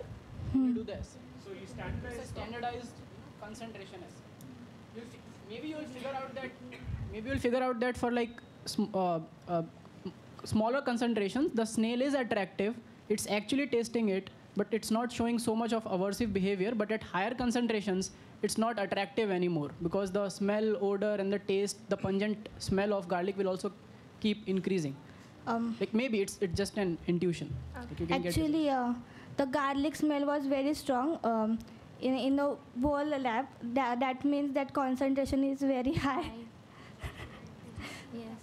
But still it was getting attracted, you see. Yes. So this banana error is in like complement to the garlic extract, or it is in the coriander error? Like. That also happened with you. No. She will explain.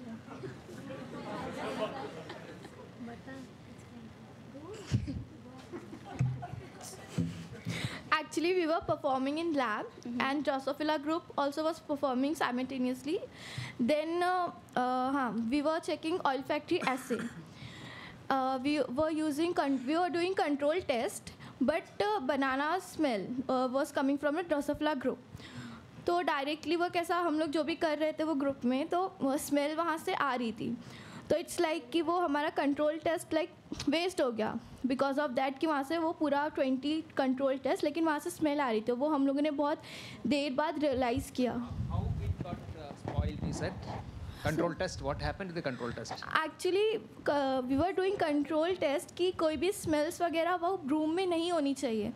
तो लेकिन वहाँ पे बनाना और बहुत सारे fruits की smell थी, but वो ना हम लोग ने बहुत देर में रियलाइज़ किया कि वहाँ पे. So how did you realize? You expected some results and you got some different results. Yeah, we got results कि in which side the banana was placed, the snail was moving in that directions only. Like we have performed that 20 times, so 15 times it was going towards that direction.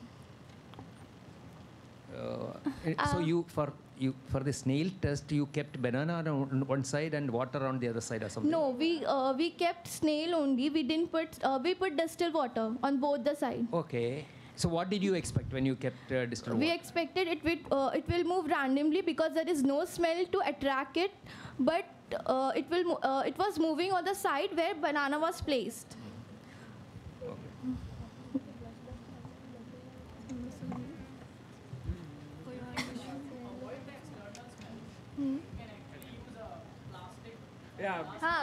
We are using that. We are using a fish tank covered with the black paper so that no smell can come while doing. But we are using that box, fish tank. Avoiding any other like snail as a favorite member in the group, and he sees the member. So this is a new thing that you're adding. You didn't use the fish tank for this thing, poisonous garlic experiment and banana error. We used it. We did. So how did they rule it out? So I think the first set of experiment was in open, where you figured out that this was the problem, and then now you are using that chamber. No, in first mistake in garlic, we use tank covered with black paper. Okay, so this. No, in that also we used. So if you use tank and you can smell banana somewhere, it does not mean snail can also sense banana. Na? It's already inside a chamber.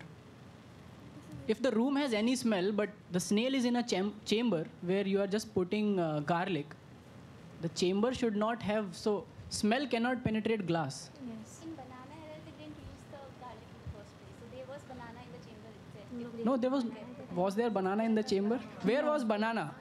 Is the question. Banana was in the adjacent room. So same room. No. Like, oh. It can contain the smell if they are keeping anything. Yes. But the snails were in chamber. Yes. Same here. When they do the run, so the gradient is already set. Oh.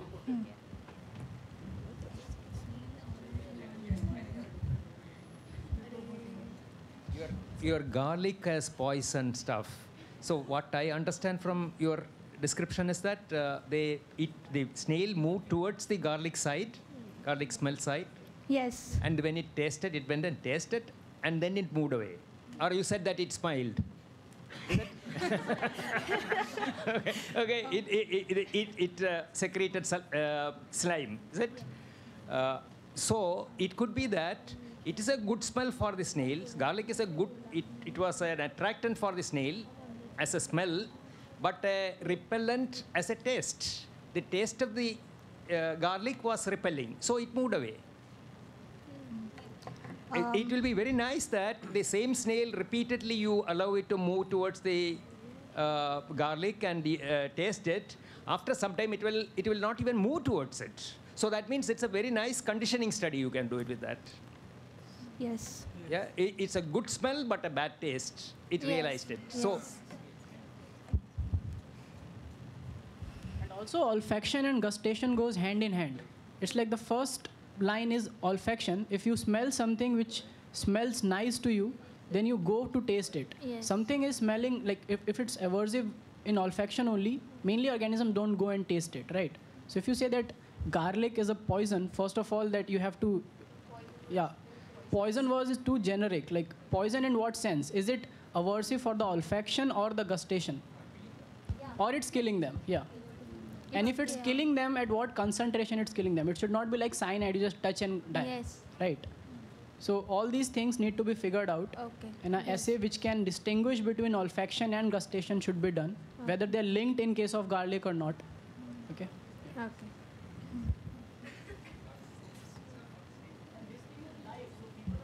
Garlic is a poison, and they will not eat garlic from now. They'll be happy. See, this is the reason we will not eat it. Snails don't like it.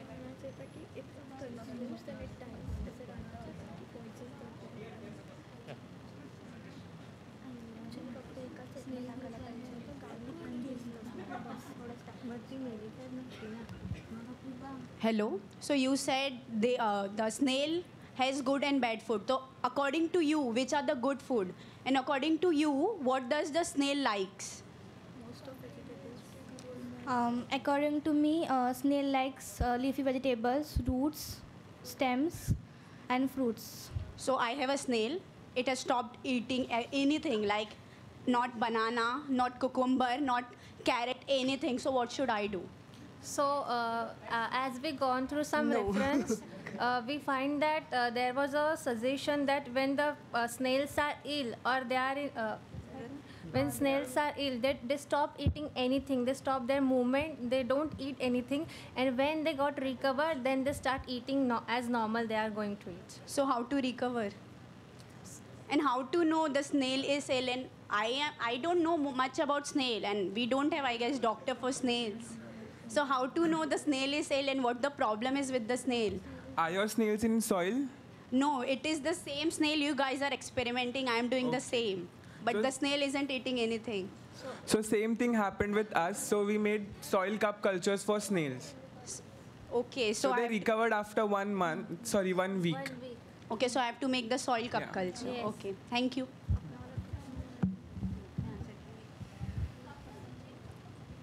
Yes. This. No, our snails are like 5 centimeter. Like they are not. This much. They are like baby. No, this is Baby snails. Baby snails. They are not mature yet. So, any more questions? Okay, are there any more questions?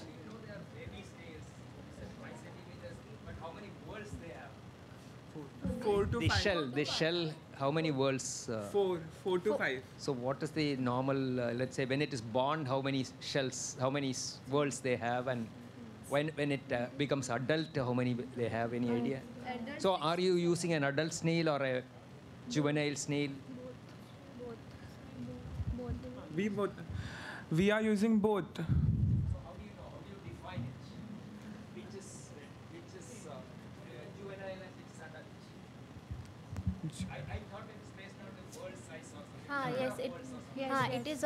It is actually on a world size. Like mature snails have 7 to 8 worlds, and as yeah, 6 to 7, and our baby.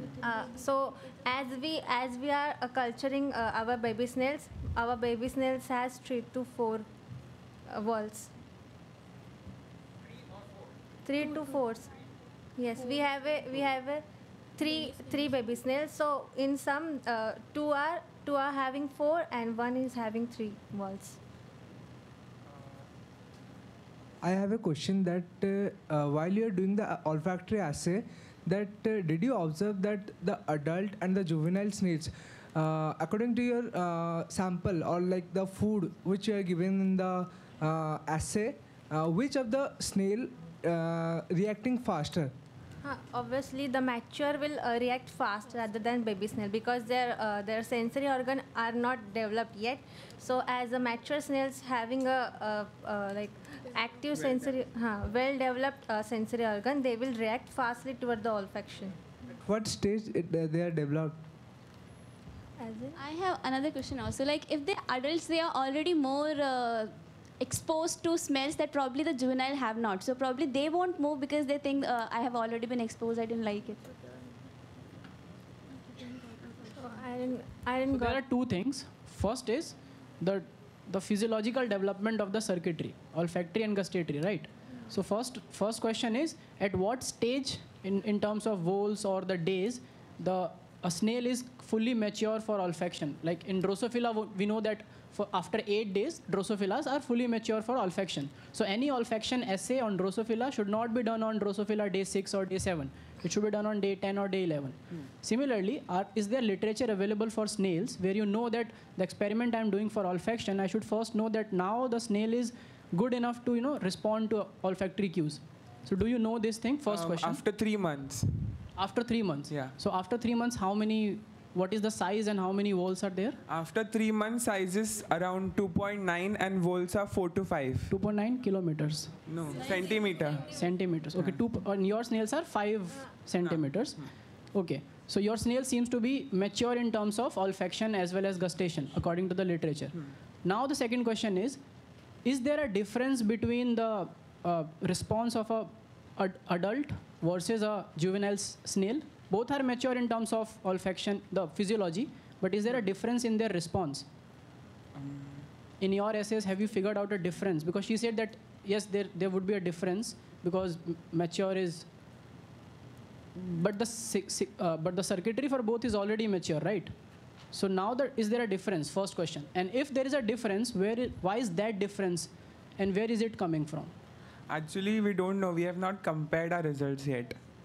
Okay, so when you'll compare your results, first of all, you'll figure out is there a difference. Yes. And if there is a difference, now you know that the circuitry is already developed. So the difference, you cannot blame on circuitry. Now you have to come to Kajal's question, which she asked, that a mature snail has already gone through a lot of, exposures in life to different smells, depending on in what conditions they are cultured.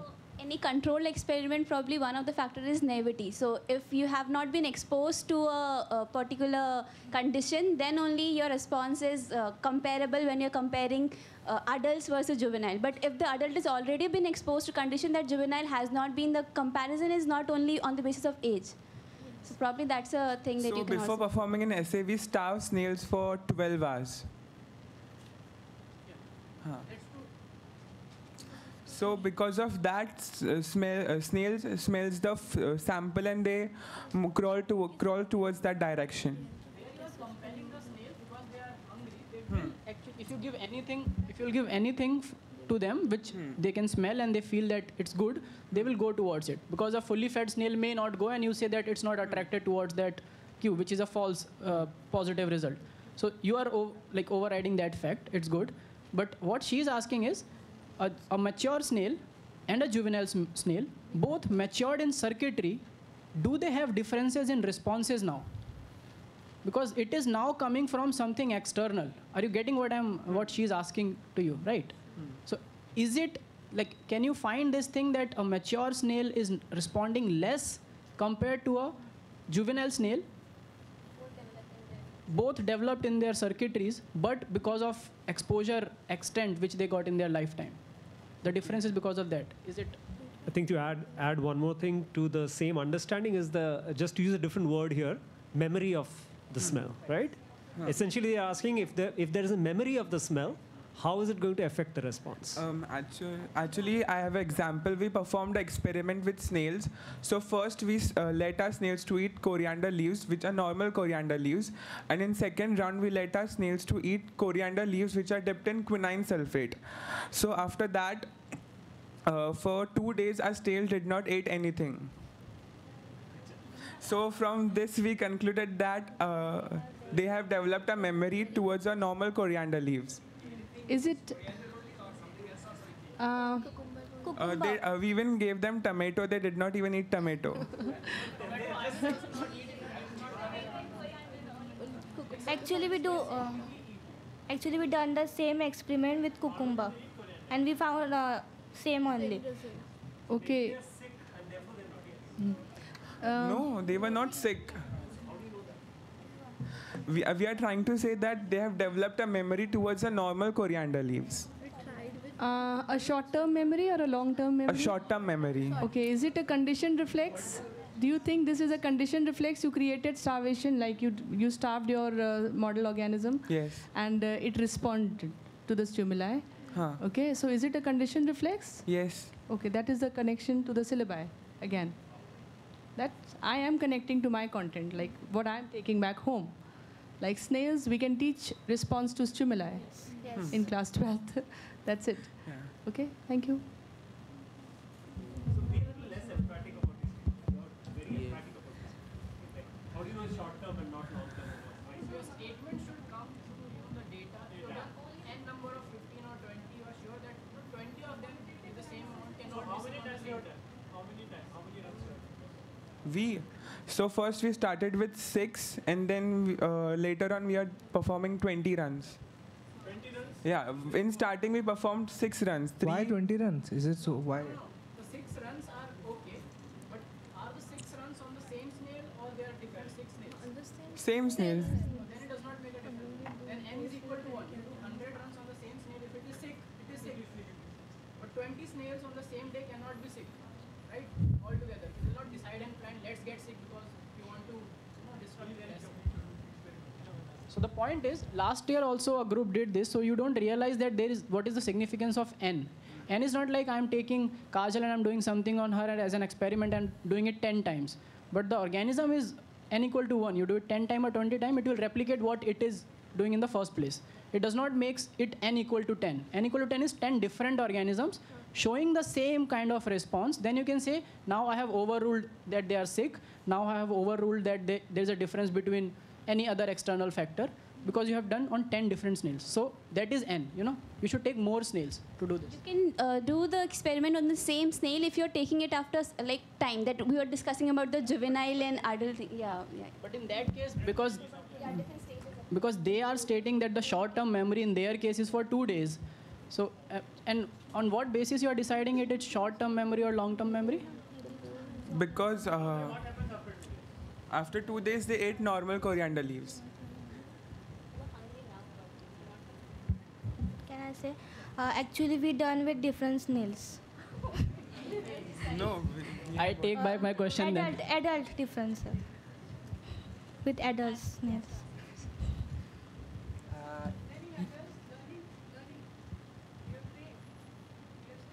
So you have not. So how many? You are saying you have done with more numbers. How many? Three. All of them are of same Almost.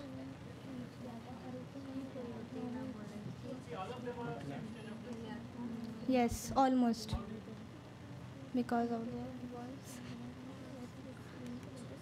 These are the questions you should note down so that next time when you come, you have done all these essays properly and carefully and you are ready before we open our mouth. So before we open our mouth, next time you say, okay, I know what you're going to ask, it's n equal to 20.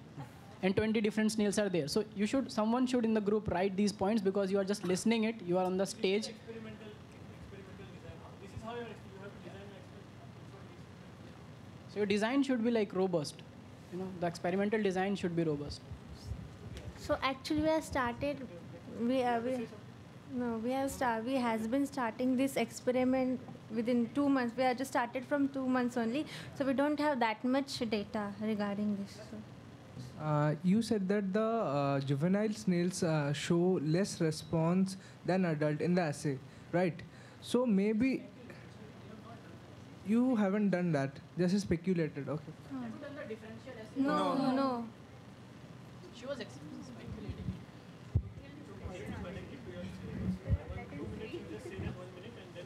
He has been waiting for 10 minutes now. In the next 2 minutes, they'll try to make connections with their setup. How your thing is connected to your curriculum.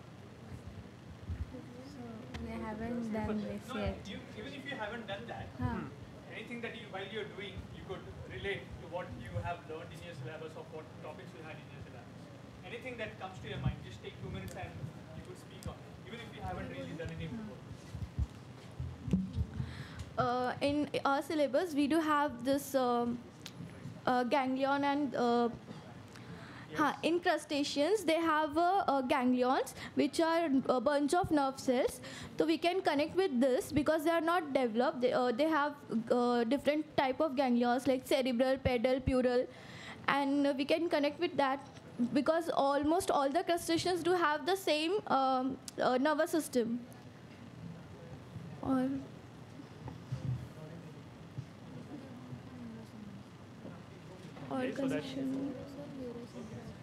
So that is why you're trying to make connections in neuroscience. Any other But domain? we do have this in our syllabus, like I do have in crustaceans, in sepia and all. Sorry. But we do have the same, we do have the same nervous system as crustaceans and mollusks. That's fine. So you're connecting with those topics. Any other thing, any other connection you want to say, or we can just wind up for the lunch because lunch is waiting. Okay. So lunch is also waiting for us because they are in the canteen. Okay. So now we will break for the lunch for half an hour, and then we will come back again. We'll continue the session with other presentations. Okay. Thanks.